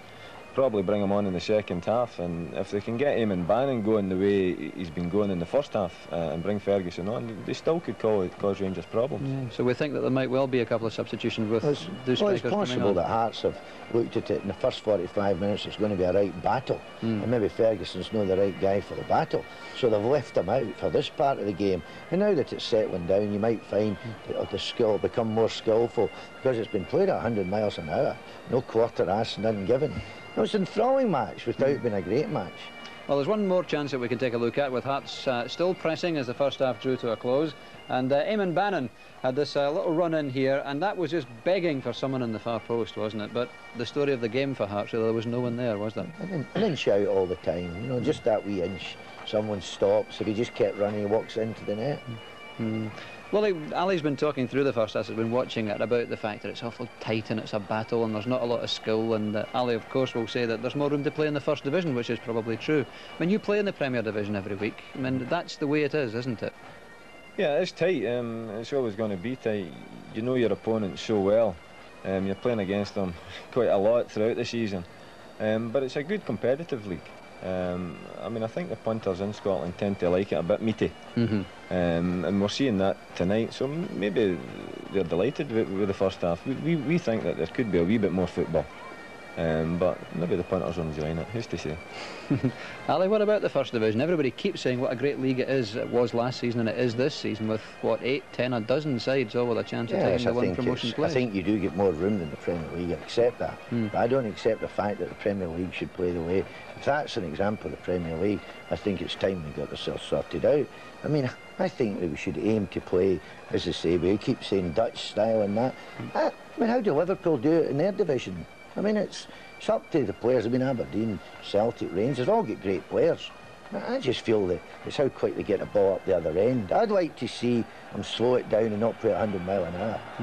Well, we're broadening the argument now, obviously, but there has been the case put many times over the last few years that the Scottish international side suffers because the Premier Division is played that way, and then when we go into the international arena, players can't change their game. I mean, is that fair, Willie? You're involved in both. No, I don't think it's a fair comment. I think there's always problems at international level in getting a team playing together constantly. The fact that they've postponed the league fixtures before the important World Cup warm-up is a tremendous boost for the international team. But it's always difficult at international level. Sure. Yeah, well, we proved in Oslo last Wednesday that our players can make the transition. Let's go back then to Hampden. The whole of the second half coming up live now. Can Hearts come back on level terms? Can Rangers stretch their lead? It really is very even indeed. 1-0 to Rangers. Let's go back and join Alistair Alexander. With him is Jim Craig. Thank you very much indeed, Dougie. There's certainly plenty of talking points there at half-time. And as you can see, we've got the Hearts side back out onto the pitch. And there's no substitutes. Rangers side just coming out to join them. And looking down from our position in the stand, we can see that Rangers have not made any substitutions either. And there is the goal scorer, the only goal of this semi-final so far, Mark Walters, and he really has made one or two telling contributions. Yes, and I think if Hearts slowed the game down and let Rangers midfield and forwards dictate the pace of this game, it would be more difficult for them. The Rangers defence looked particularly uncomfortable when Hearts bypassed midfield and played the ball quickly up to the striker's feet. And I think in the second half they have to continue to try and do that and wait for the Rangers defence to make a mistake, which is quite feasible on a slippy, greasy surface that is out there tonight. So Rangers ready to get the second half underway, attacking the goal to our left, the traditional Rangers end at Hampden. And the crowd, an excellent one tonight at Hampden, really enjoying this battle. Skillful play, I think I'd agree with Ali McLeod, a little bit at a premium. But endeavour from both teams and Hearts really coming back after a rather shaky start when they conceded the early goal. But all credit to the Edinburgh side, they're still in there battling. As Rangers try and set the attack down the right. Ian Ferguson hurdling the challenge, and Whittaker getting it back to Henry Smith.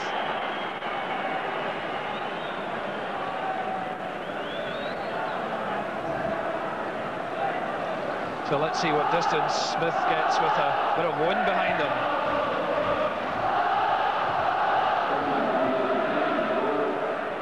Every ball fought for in that midfield area.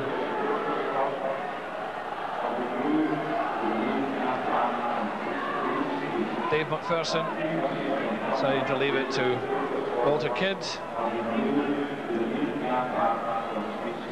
Giving Hearts a lot of service. Forster turning into Wilkins, and Hearts nipping away like terriers, but Butcher steering the ball forward. Black. Brown's got time to see Woods, but gives it away. But Hearts can't make anything of it. First real touch from Walters. Sliding challenge from Cooper. Black. And again, playing the ball in the air to the small men really gives Rangers the advantage. And Hearts really need to keep the ball on the ground. But Rangers have to try and bring Ray Wilkins back into this game. He's been very, very tightly marked by Gary Mackay the whole of the first half. And it's noticeable that since he has been marked, Rangers' play has suffered.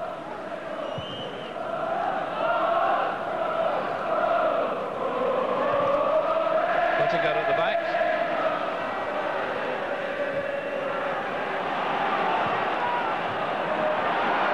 Gary Mackay, great support play. Forster, now Bannon.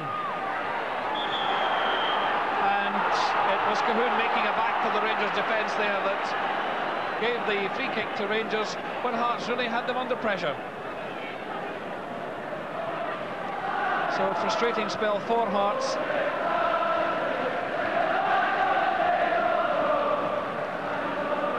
Our statistician keeping a note of the free kicks informs me that it's Rangers 12th, Hearts have had 13.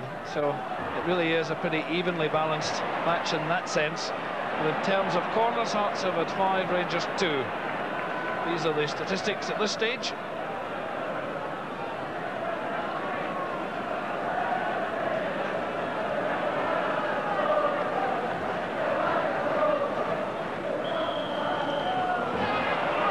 Push spotted by the referee. It's been a bit of a niggling game at times, but only 2 players booked, but it has stopped any flow of football, and players have been knocking it about.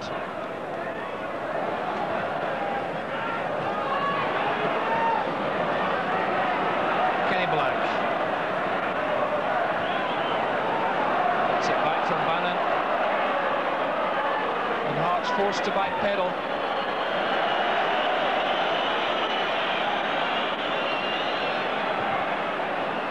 They'll try again.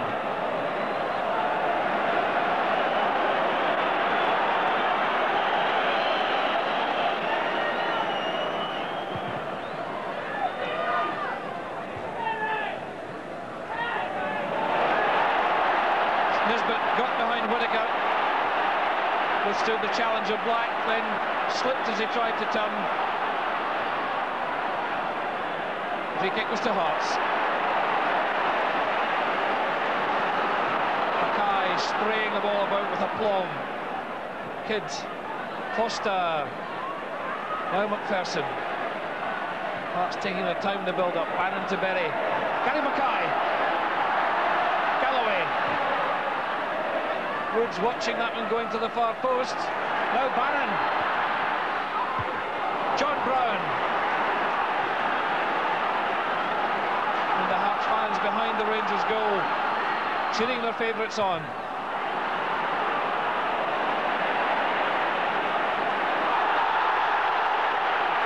Clashing with Durant.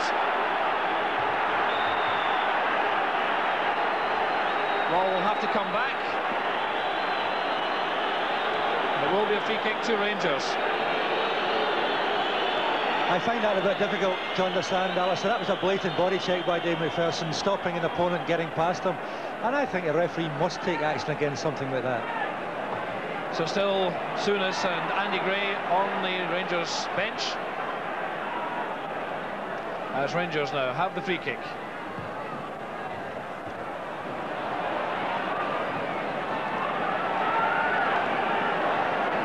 Gary Stevens. All a bit hurried.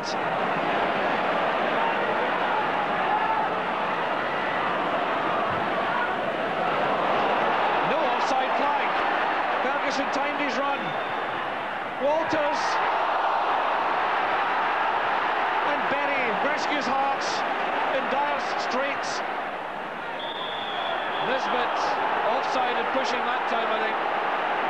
But really, there was no flag. That Hearts defence looked to the linesman on the far side, but I think on the replay we'll see that Ferguson in fact timed his run, and this is where the trouble stemmed for Hearts. Look at Berry, just got it away in the nick of time. Well, Henry Smith, a much relieved goalkeeper there. Butcher's positive header forwards. Cooper's been in and out of the game. Goff. Stevens to Walters, first time to Wilkins. Trying to pick out Nisbet, but McPherson was there. Very caught possession.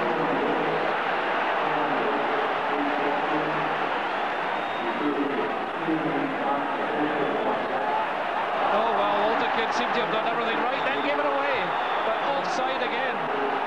And really Hearts making one or two errors here that they could have been heavily punished for. But they're still in there battling. Black. Often as they shall not pass mood. Mark Walters. Chance to run and Whittaker. The double shuffle. Oh, Smith! And Nisbet turns it home.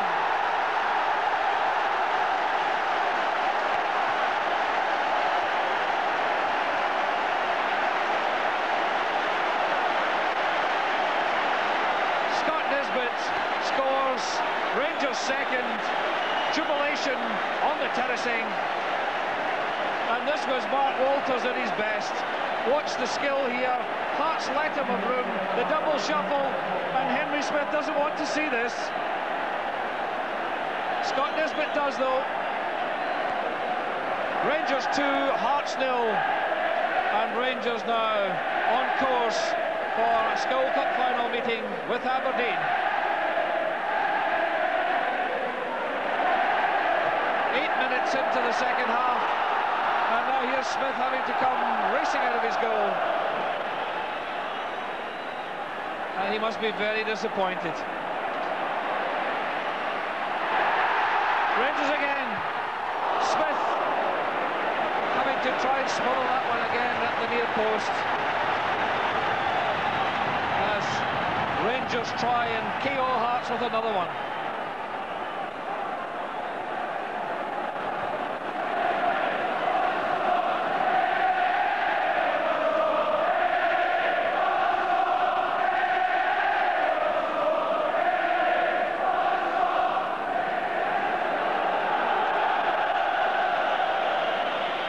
Well, the roar of the crowd tells you what their reactions are to the Hearts keeper. Now Hearts need a goal to really revive their flagging spirits. Brown there, another corner. Rangers quite prepared to concede corners. That's Hearts' sixth.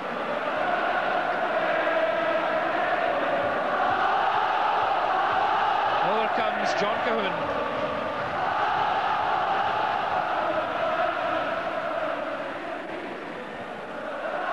Pushing forward, McPherson up there, and Cooper playing it into space.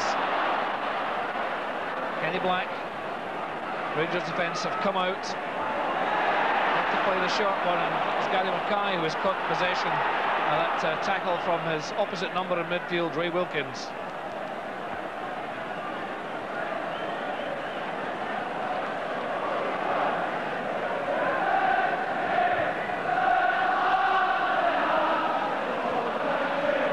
Eamon Bannon. Pulled down by Ray Wilkins, and that will be a free kick to Hearts.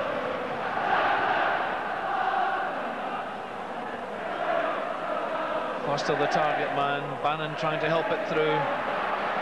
Cahoon going down looking for a free kick, but it's Rangers sprinting away. Another break on, and McPherson at full stretch had to cut that pass out there from Ferguson. Another inch and it was through to Durrant, and it could have been 3-0.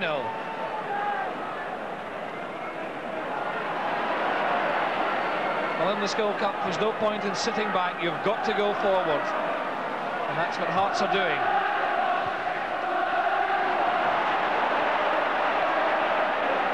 The longer this game has gone, the Rangers are now beginning to dominate as Hearts are being caught at the back as they push forward. Walters, not a good cross, but enough to cause a few flutters in the Hearts defence.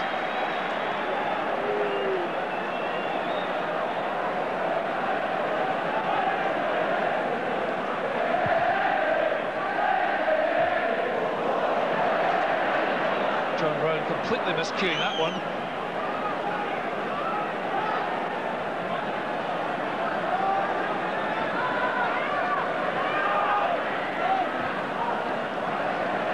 Cahoon gets it to Galloway.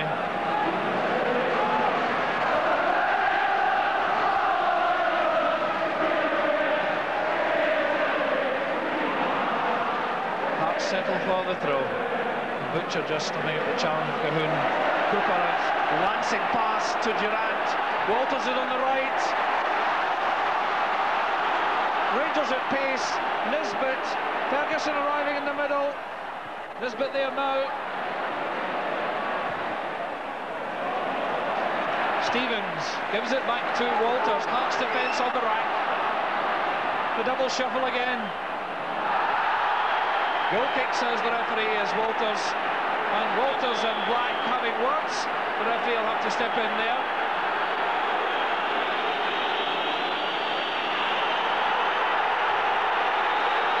Mark Walters being called over.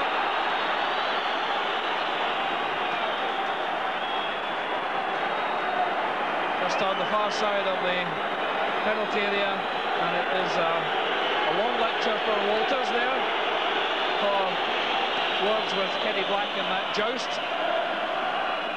I think more frustration that the double shuffle didn't come off that time, but that move started with a wonderful run and diagonal pass by Ian Durrant, who's coming back rapidly to the sort of form that we saw before the injury. And Brown just sealing everything up at the back for Rangers as we see Andy Gray out on the touchline warming up. 13.5 minutes played in the second half. Rangers a 2-goal cushion and looking to add to it. Mark Walters through the middle. Oh, and Henry Smith foiled the Rangers winger. Smith's anticipation in coming out of his goal there really saved Hearts.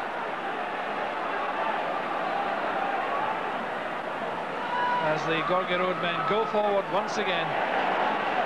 Another move foundering on the intense pressure and marking that Rangers are putting on them. Hearts also have Ian Ferguson limbering up on the touchline, so possible double substitution coming up. There's Andy Gray. Looks as if he's about to make his Rangers debut.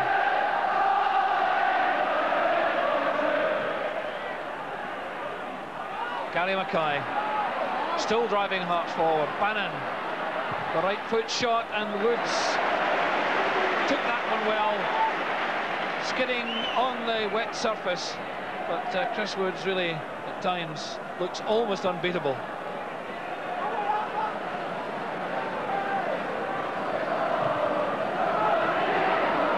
I think the main difference, Alistair, is that the rear guard in front of him, back four, has tightened up quite considerably, and Hearts just unable to get the final pass through them into the 18-yard box.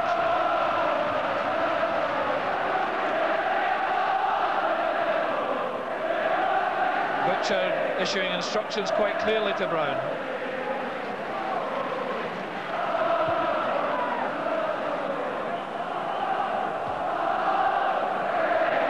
Thompson's header out.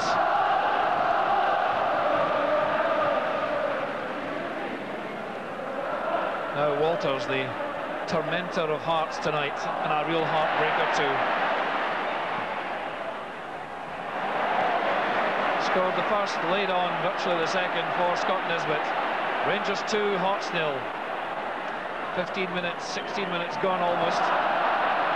Nisbet trying to turn on the style but slipping.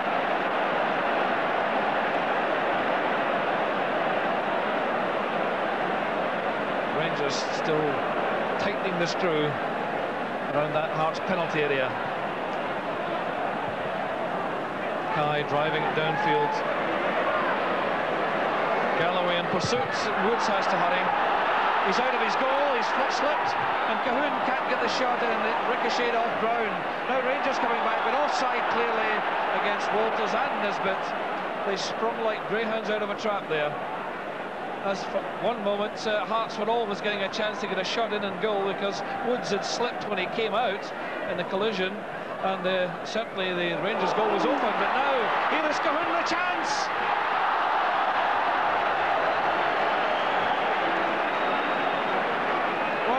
Needed a goal badly, but it's just not going for them at all. John Kahun had the chance there. He took advantage of a rare error by Butcher and really had the chance to score. Beat Woods, but the posts as well. That's what happens when you're 2-0 down, isn't it? They just don't take the chances. If it was 2 each, that one might have gone in from John Kahun, but a rare error by Terry Butcher, who has played quite well tonight.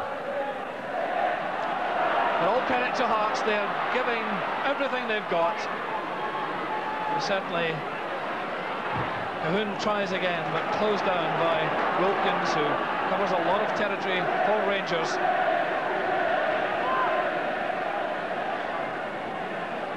Kidd.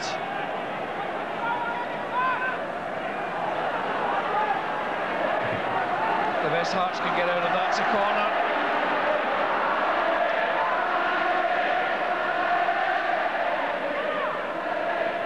Hearts take it quickly. Bannon, but that's straight on to Butcher's head. Kidd leaves it. Black. Rangers defence out.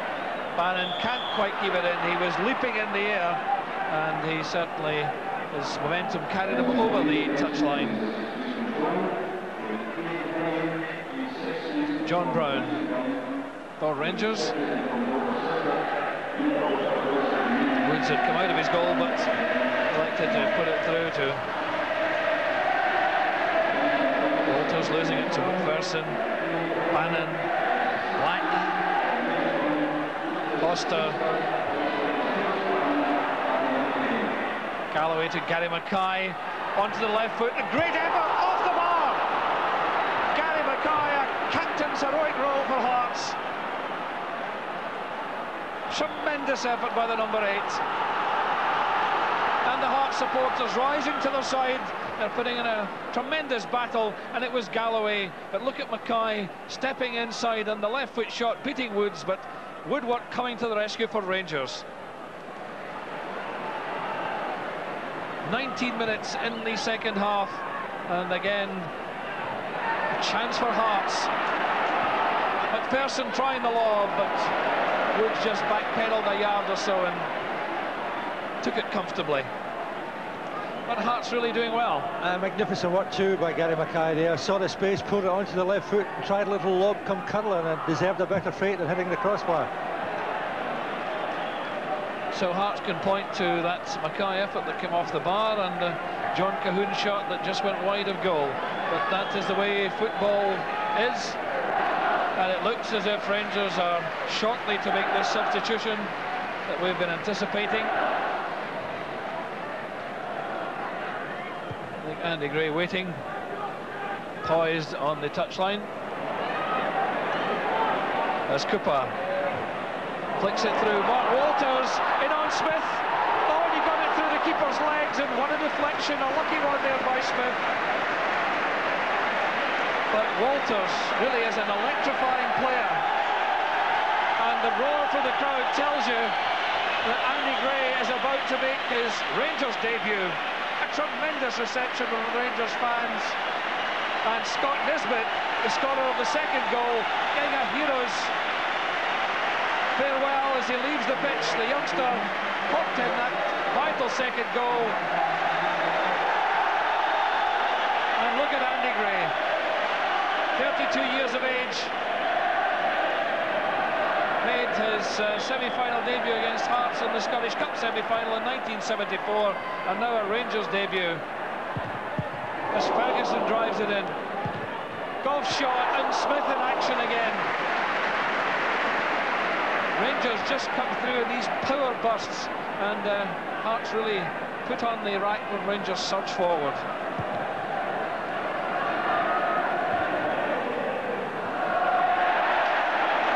Ferguson, Rangers growing stronger as the game progresses. Walters is onside. No foul, says the referee, as Whittaker came in on the flying Walters. Close decision. Now Galloway trying to power through. Oh, and he pulled Butcher back there. Galloway acknowledging the free kick.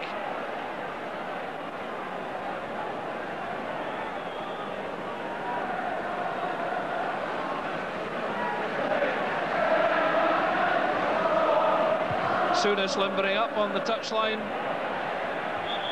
Committed Andy Gray to the fray.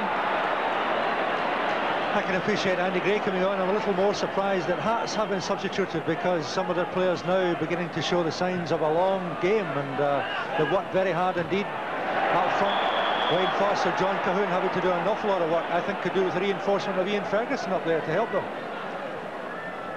So Cahoon takes the throw, but Butcher mopping it up. Now here's Andy Gray. He doesn't look to have the pace, and I think he lost his footing there. I think that pitch is a little bit tricky there, because he just seemed to be running and not actually gaining any ground. So the roar of anticipation stifled in the throats of the Rangers supporters. Now Hearts, Bannon. 3-4 men in the box.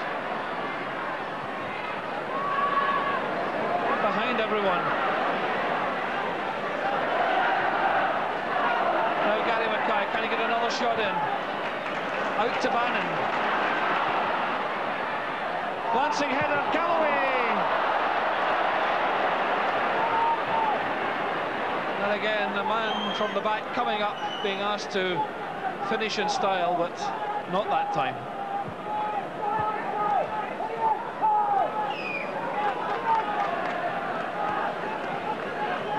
Hearts have Ian Ferguson warming up on the touchline, so it could well be that they've got to throw him into the fray. By our watch, 23.5 minutes gone in the second half, and there's Ian Ferguson going to take off his tracksuit top.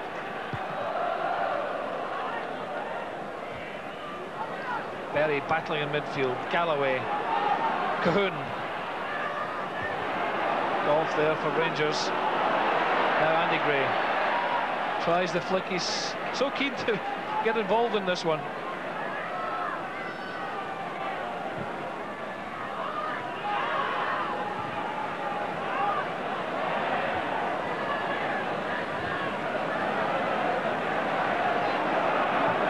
Berry flicking it through the middle, but Golf is time to look over his shoulder there and see that there's no maroon jersey within 20 yards of him practically. We've got sixes and sevens just now, Hearts, with John Cahoon withdrawn now on the right wing and Mike Galloway having pushed forward. But the problem is when Cahoon gets the ball and is trying to spray it about, the man he should be aiming for up there is himself, and I think the sooner Ian Ferguson comes on, a natural front player for him to aim for, I think the better. Kenny Black holding it. Golf winning the duel with Wayne Foster, and Golf strides forward. Brown, Cooper on the left, finds Andy Gray. Now Cooper. Cooper really being on the fringe of this game, but that's a telling pass. Durant, Walters, behind Stevens. Durant again. And he didn't really look up and pick up any light blue jersey. Straight to Neil Berry, who's battled constantly throughout this match for Hearts. 20 minutes left as Hearts come forward again. And a substitution now about to be made by Hearts. Wayne Foster coming off, and Ian Ferguson, of course, another ex-Ranger, going to come on and take his place. That's Wayne Foster.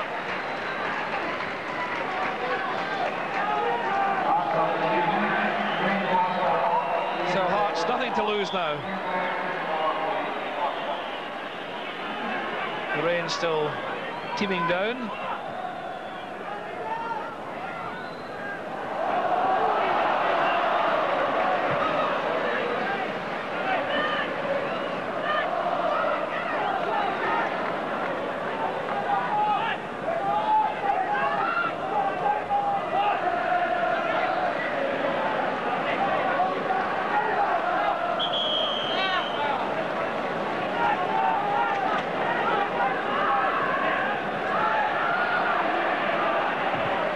Free kick taken, and again Hearts just beginning to almost run out of ideas. They seem to be sagging. Yes, midfield players having to push forward a little bit as well now, Alistair, and really they've got to get a goal within the next 5 minutes or so, because morale is already beginning to be sapped a little by being 2-0 down. Passes going astray, and I'm just thinking what a cruel game this is when you're a goalkeeper. One mistake by Henry Smith, who has played well most of the season.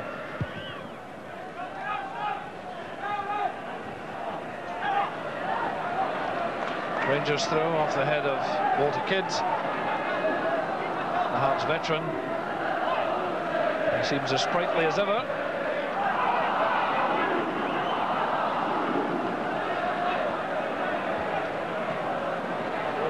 Cooper,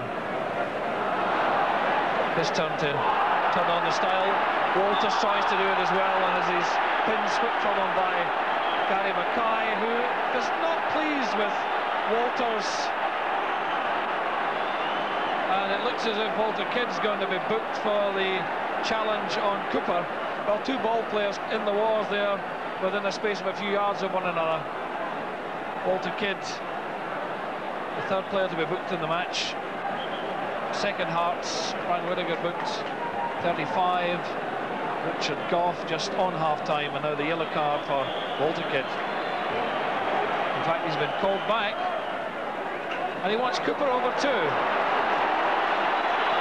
Well, Mr. Valentine obviously perhaps heard something that Davy Cooper said.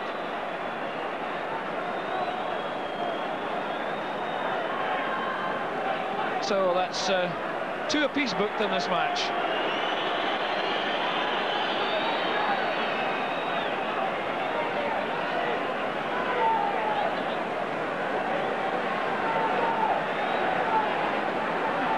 And the outcome of all that untidiness, free kick to Rangers. Cooper slanting it across.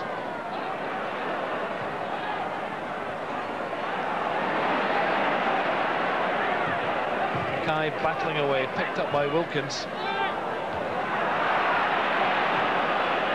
Wilkins now just knocking it about, almost casual ease. Walter's a lovely dummy, but McPherson read it.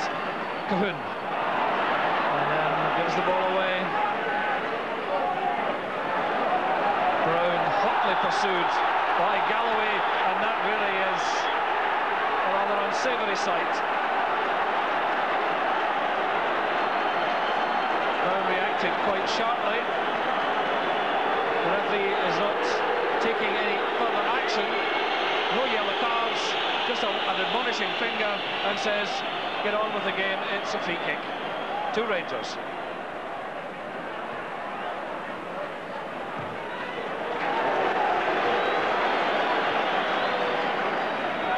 On Saturday in the league match at Tynecastle, Hearts had 4 players booked and Rangers 2.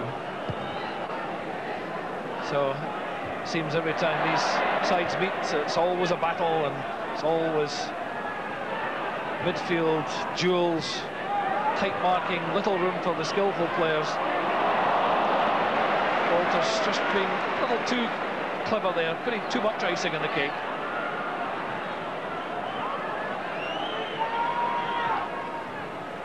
Ian Ferguson trying to get into the fray. Number 12 jersey for Hearts. Neil Berry. as well. Mackay seemed to fall there over the outstretched legs of Gough.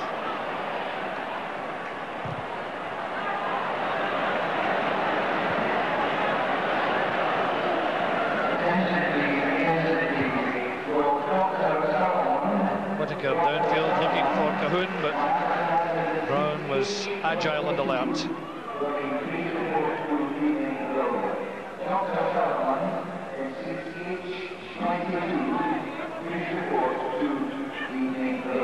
Now Cahoon, Butcher with him, and it's the long legs of the Rangers captain getting in the timely challenge.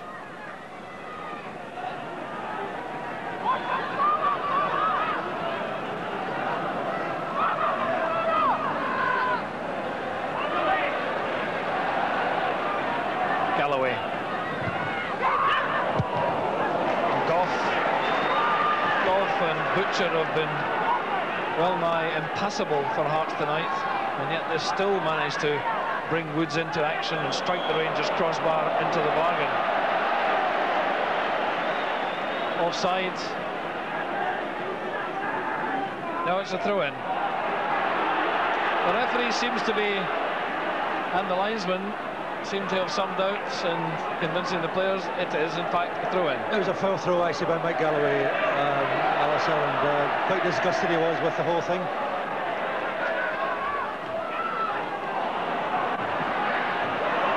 Gough held back there by Ian Ferguson, so the free kick to Rangers, wanting to get the game going. Rangers seem to suck Hearts forward and then try and surge through in the counter-attack. There's no doubt about it that the players that are on this pitch tonight, they all are really super fit. Yes, everybody's given their all, particularly for Hearts. I think special mention must be made of Gary Mackay. Another long ball through the middle, but again offside. Galloway now is pushing forward, almost a centre-forward position. Yes, but Gary Mackay has really played a magnificent role for Hearts tonight, driven forward, but they are a little bit short up front, and just not managing at present moment to try and pierce this Rangers rear guard at all. If you are expecting the national news on BBC Scotland tonight, I will remind you that it is on BBC 2 at 9:10. Here on the main channel, it's live action from Hampden, the Skull Cup semi-final tie between Rangers and Hearts, with Rangers leading by 2-0. Goals scored by Mark Walters in the first half, and then Scott Nisbet with a tap-in the 53rd minute. And Rangers now bring on Graham Souness, and Davy Cooper is going off.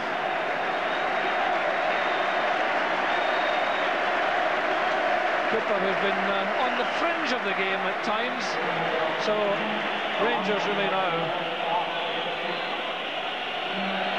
wanting to tie it up in midfield. There's about 12 minutes or so left for play. Wilkins. Reminder of the scoreline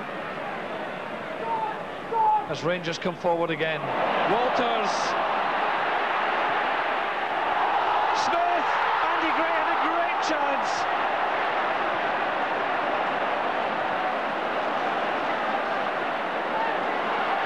Hearts trying to break, but really that was an astonishing save by Henry Smith. And Andy Gray couldn't take advantage, it just fell behind him. Look at this. Stevens and Walters' pace was away. It's a good job Henry Smith didn't cut his fingernails this morning, and Andy Gray just couldn't put it in.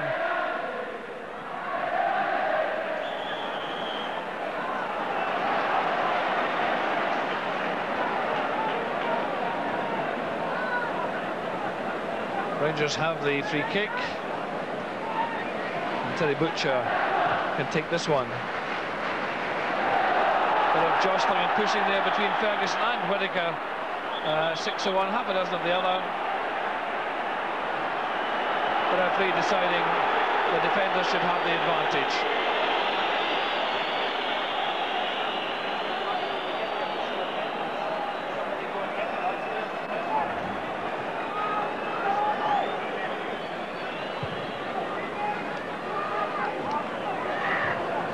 Butcher cutting that one out.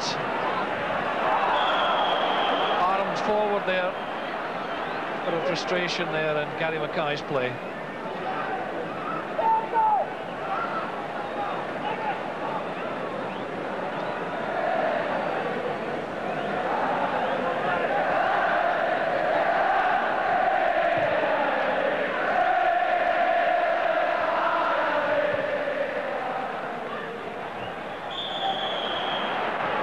Wrestling with Butcher in midfield.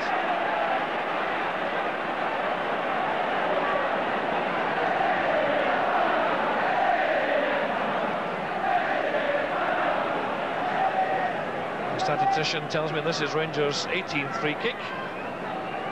Hearts have a 21, so that gives you an idea of the pattern of the game. Now Gray, laying it off for Gary Stevens. Ferguson the decoy. And Stevens tried the shot. Hearts lived it. Good at it by the fullback.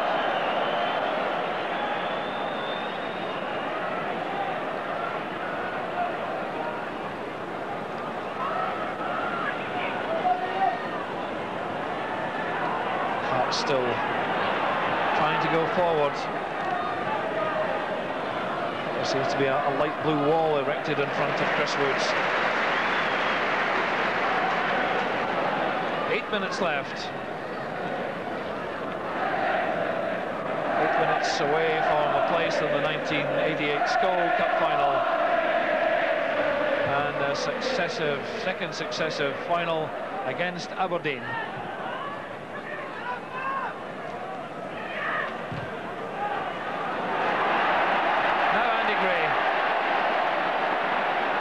Ferguson in support. Durant in the box, but he gives it back out to Gray.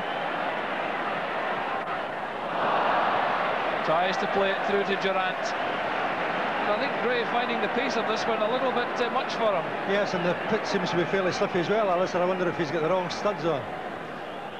So here's Gary Stevens. He had trouble in the first half, but looks sure-footed in the second. Souness, almost imperious.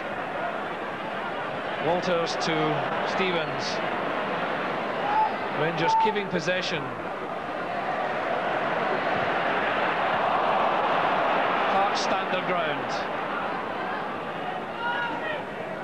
Bannon to Berry. Cahoon, who's fairly deep. Mackay, there's space on the left. It's a great pass over to Kenny Black.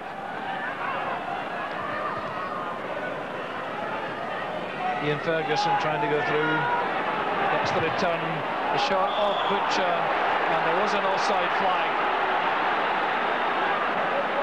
Well, sheer frustration creeping into the Hearts players now as they see this one slipping away from them. Although I was equally surprised there, Alistair, that the Hearts player was offside, but the linesman is in better position than I am, I suppose.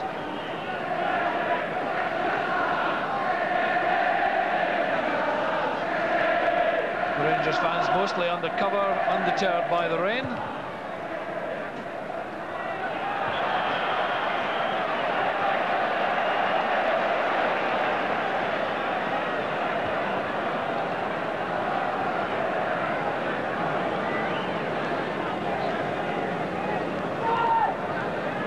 Another free kick. Gough. Dave McPherson has battled hard through the middle for Hearts.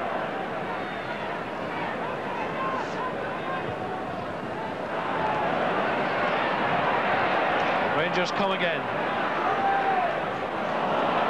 Bannon done a lot of good work for Hearts, but it's a pity for them that he's having to do it in this second half, deeper and deeper inside his own half. That's out for a throw-in.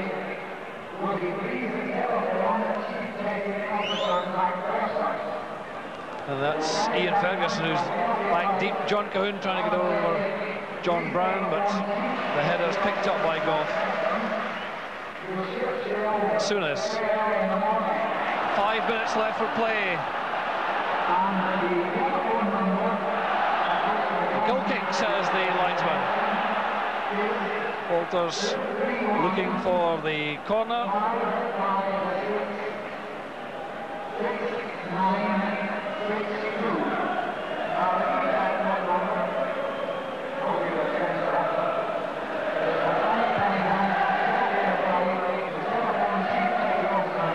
Ferguson knocking it forward, but picked up by Berry.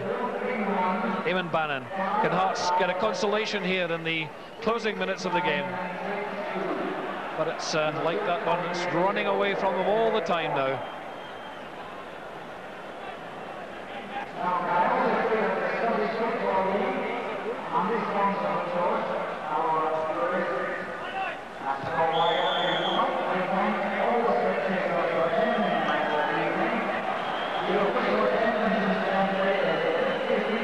And the throw in is to Hearts.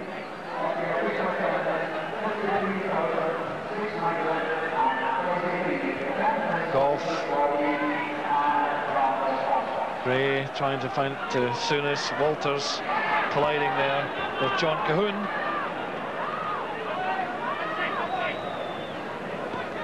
Another offside flag against Wayne Foster.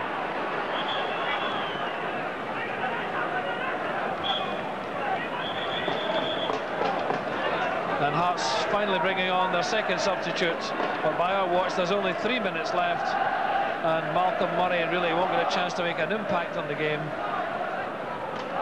And it looks like Dave McPherson, in fact, going off. He may well have taken a knock.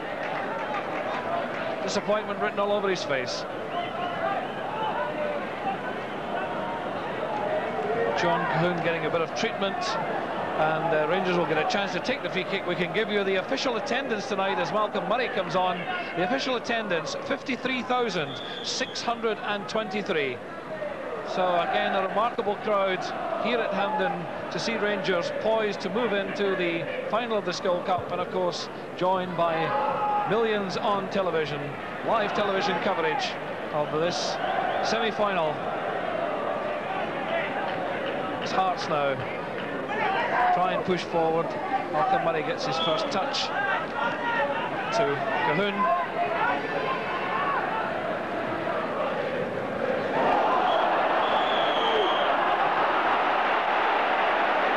That's another free kick.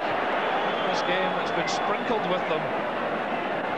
It's a succession of free kicks. Almost, I think, tally of one every 2 minutes. Walters now.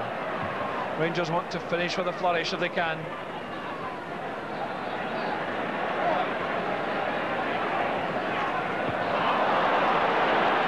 Berry breaking it up. Mackay. John Cahoon battling bravely. Goff miscued that one completely, but when Goff makes a mistake, Butcher's there.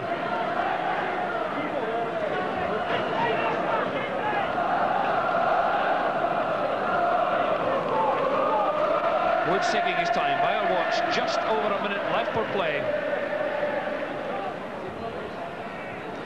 Gray gets a glancing header. Walters!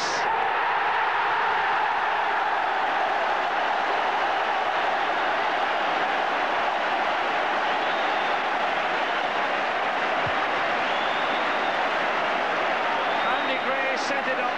Walters' pace, and the finishing really did it. Look at this. Gray won it well. Walters between the two defenders. Smith seemed to have got at the angle, but that's it. Rangers 3-0, and Rangers' 16th goal in this Skull Cup competition so far. Nothing much you can do about that. Top-class finishing by Mark Walters. First of all, he's still got the pace almost in the 90th minute of the game. Still got the pace to beat a man who's just come on as substitute for Hearts, and then has the presence of mind to just slot it past the goalkeeper Henry Smith into the corner of the net. You can't ask for more than that. So Mark Walters, the destroyer of Hearts' dreams in this Skull Cup semi-final. Again, the remarkable crowds here in Glasgow, 53,623. Just proves once again how popular this Skull Cup competition is. Over 18,000 at Dens Park last night for Aberdeen and Dundee United. And this competition just gets better and better as Bob Valentine's whistle signals full-time. A victory by 3-0 for Rangers. Mark Walters sent them on the winning way after 11 minutes. Then in the second half, Scott Nisbet tapping in the 53rd minute made it 2. And in the final minute, the pace of Walters and the deadly finishing finished Hearts' dreams. 3-0 for Rangers. Jim Craig, your thoughts? Well, the first half evenly shared, although Rangers got the only goal. Hearts came back into it very well indeed. And then the second half started pretty fair again, both teams throwing themselves into the tackle, trying long balls and short passes. But I'm afraid when Henry Smith made that mistake, it was a death knell for Hearts. The team's heads went down for about 10 minutes. Rangers did the opposite, raised the game and really took control from that point onwards. The longer the game went, the more in control Rangers were. The back four, particularly the centre defenders, Richard Gough and Terry Butcher, very strong indeed, and there's just no way that Hearts were going to come back into this game, in spite of great work by some Hearts players. And there is Mark Walters with a beaming smile. He's the man that has made the headlines tonight at Hampden. And there he is, man of the match, deservedly so by the sponsors. Quite clearly, Mark Walters scoring 2 and then forcing the error from Henry Smith and the youngster Scott Nisbet tapping it home. So a tremendous reception for Rangers. They go through to meet Aberdeen in a real tremendous final on October the 23rd here at Hampden. A reminder again of the scoreline tonight. Rangers 3, Hearts 0.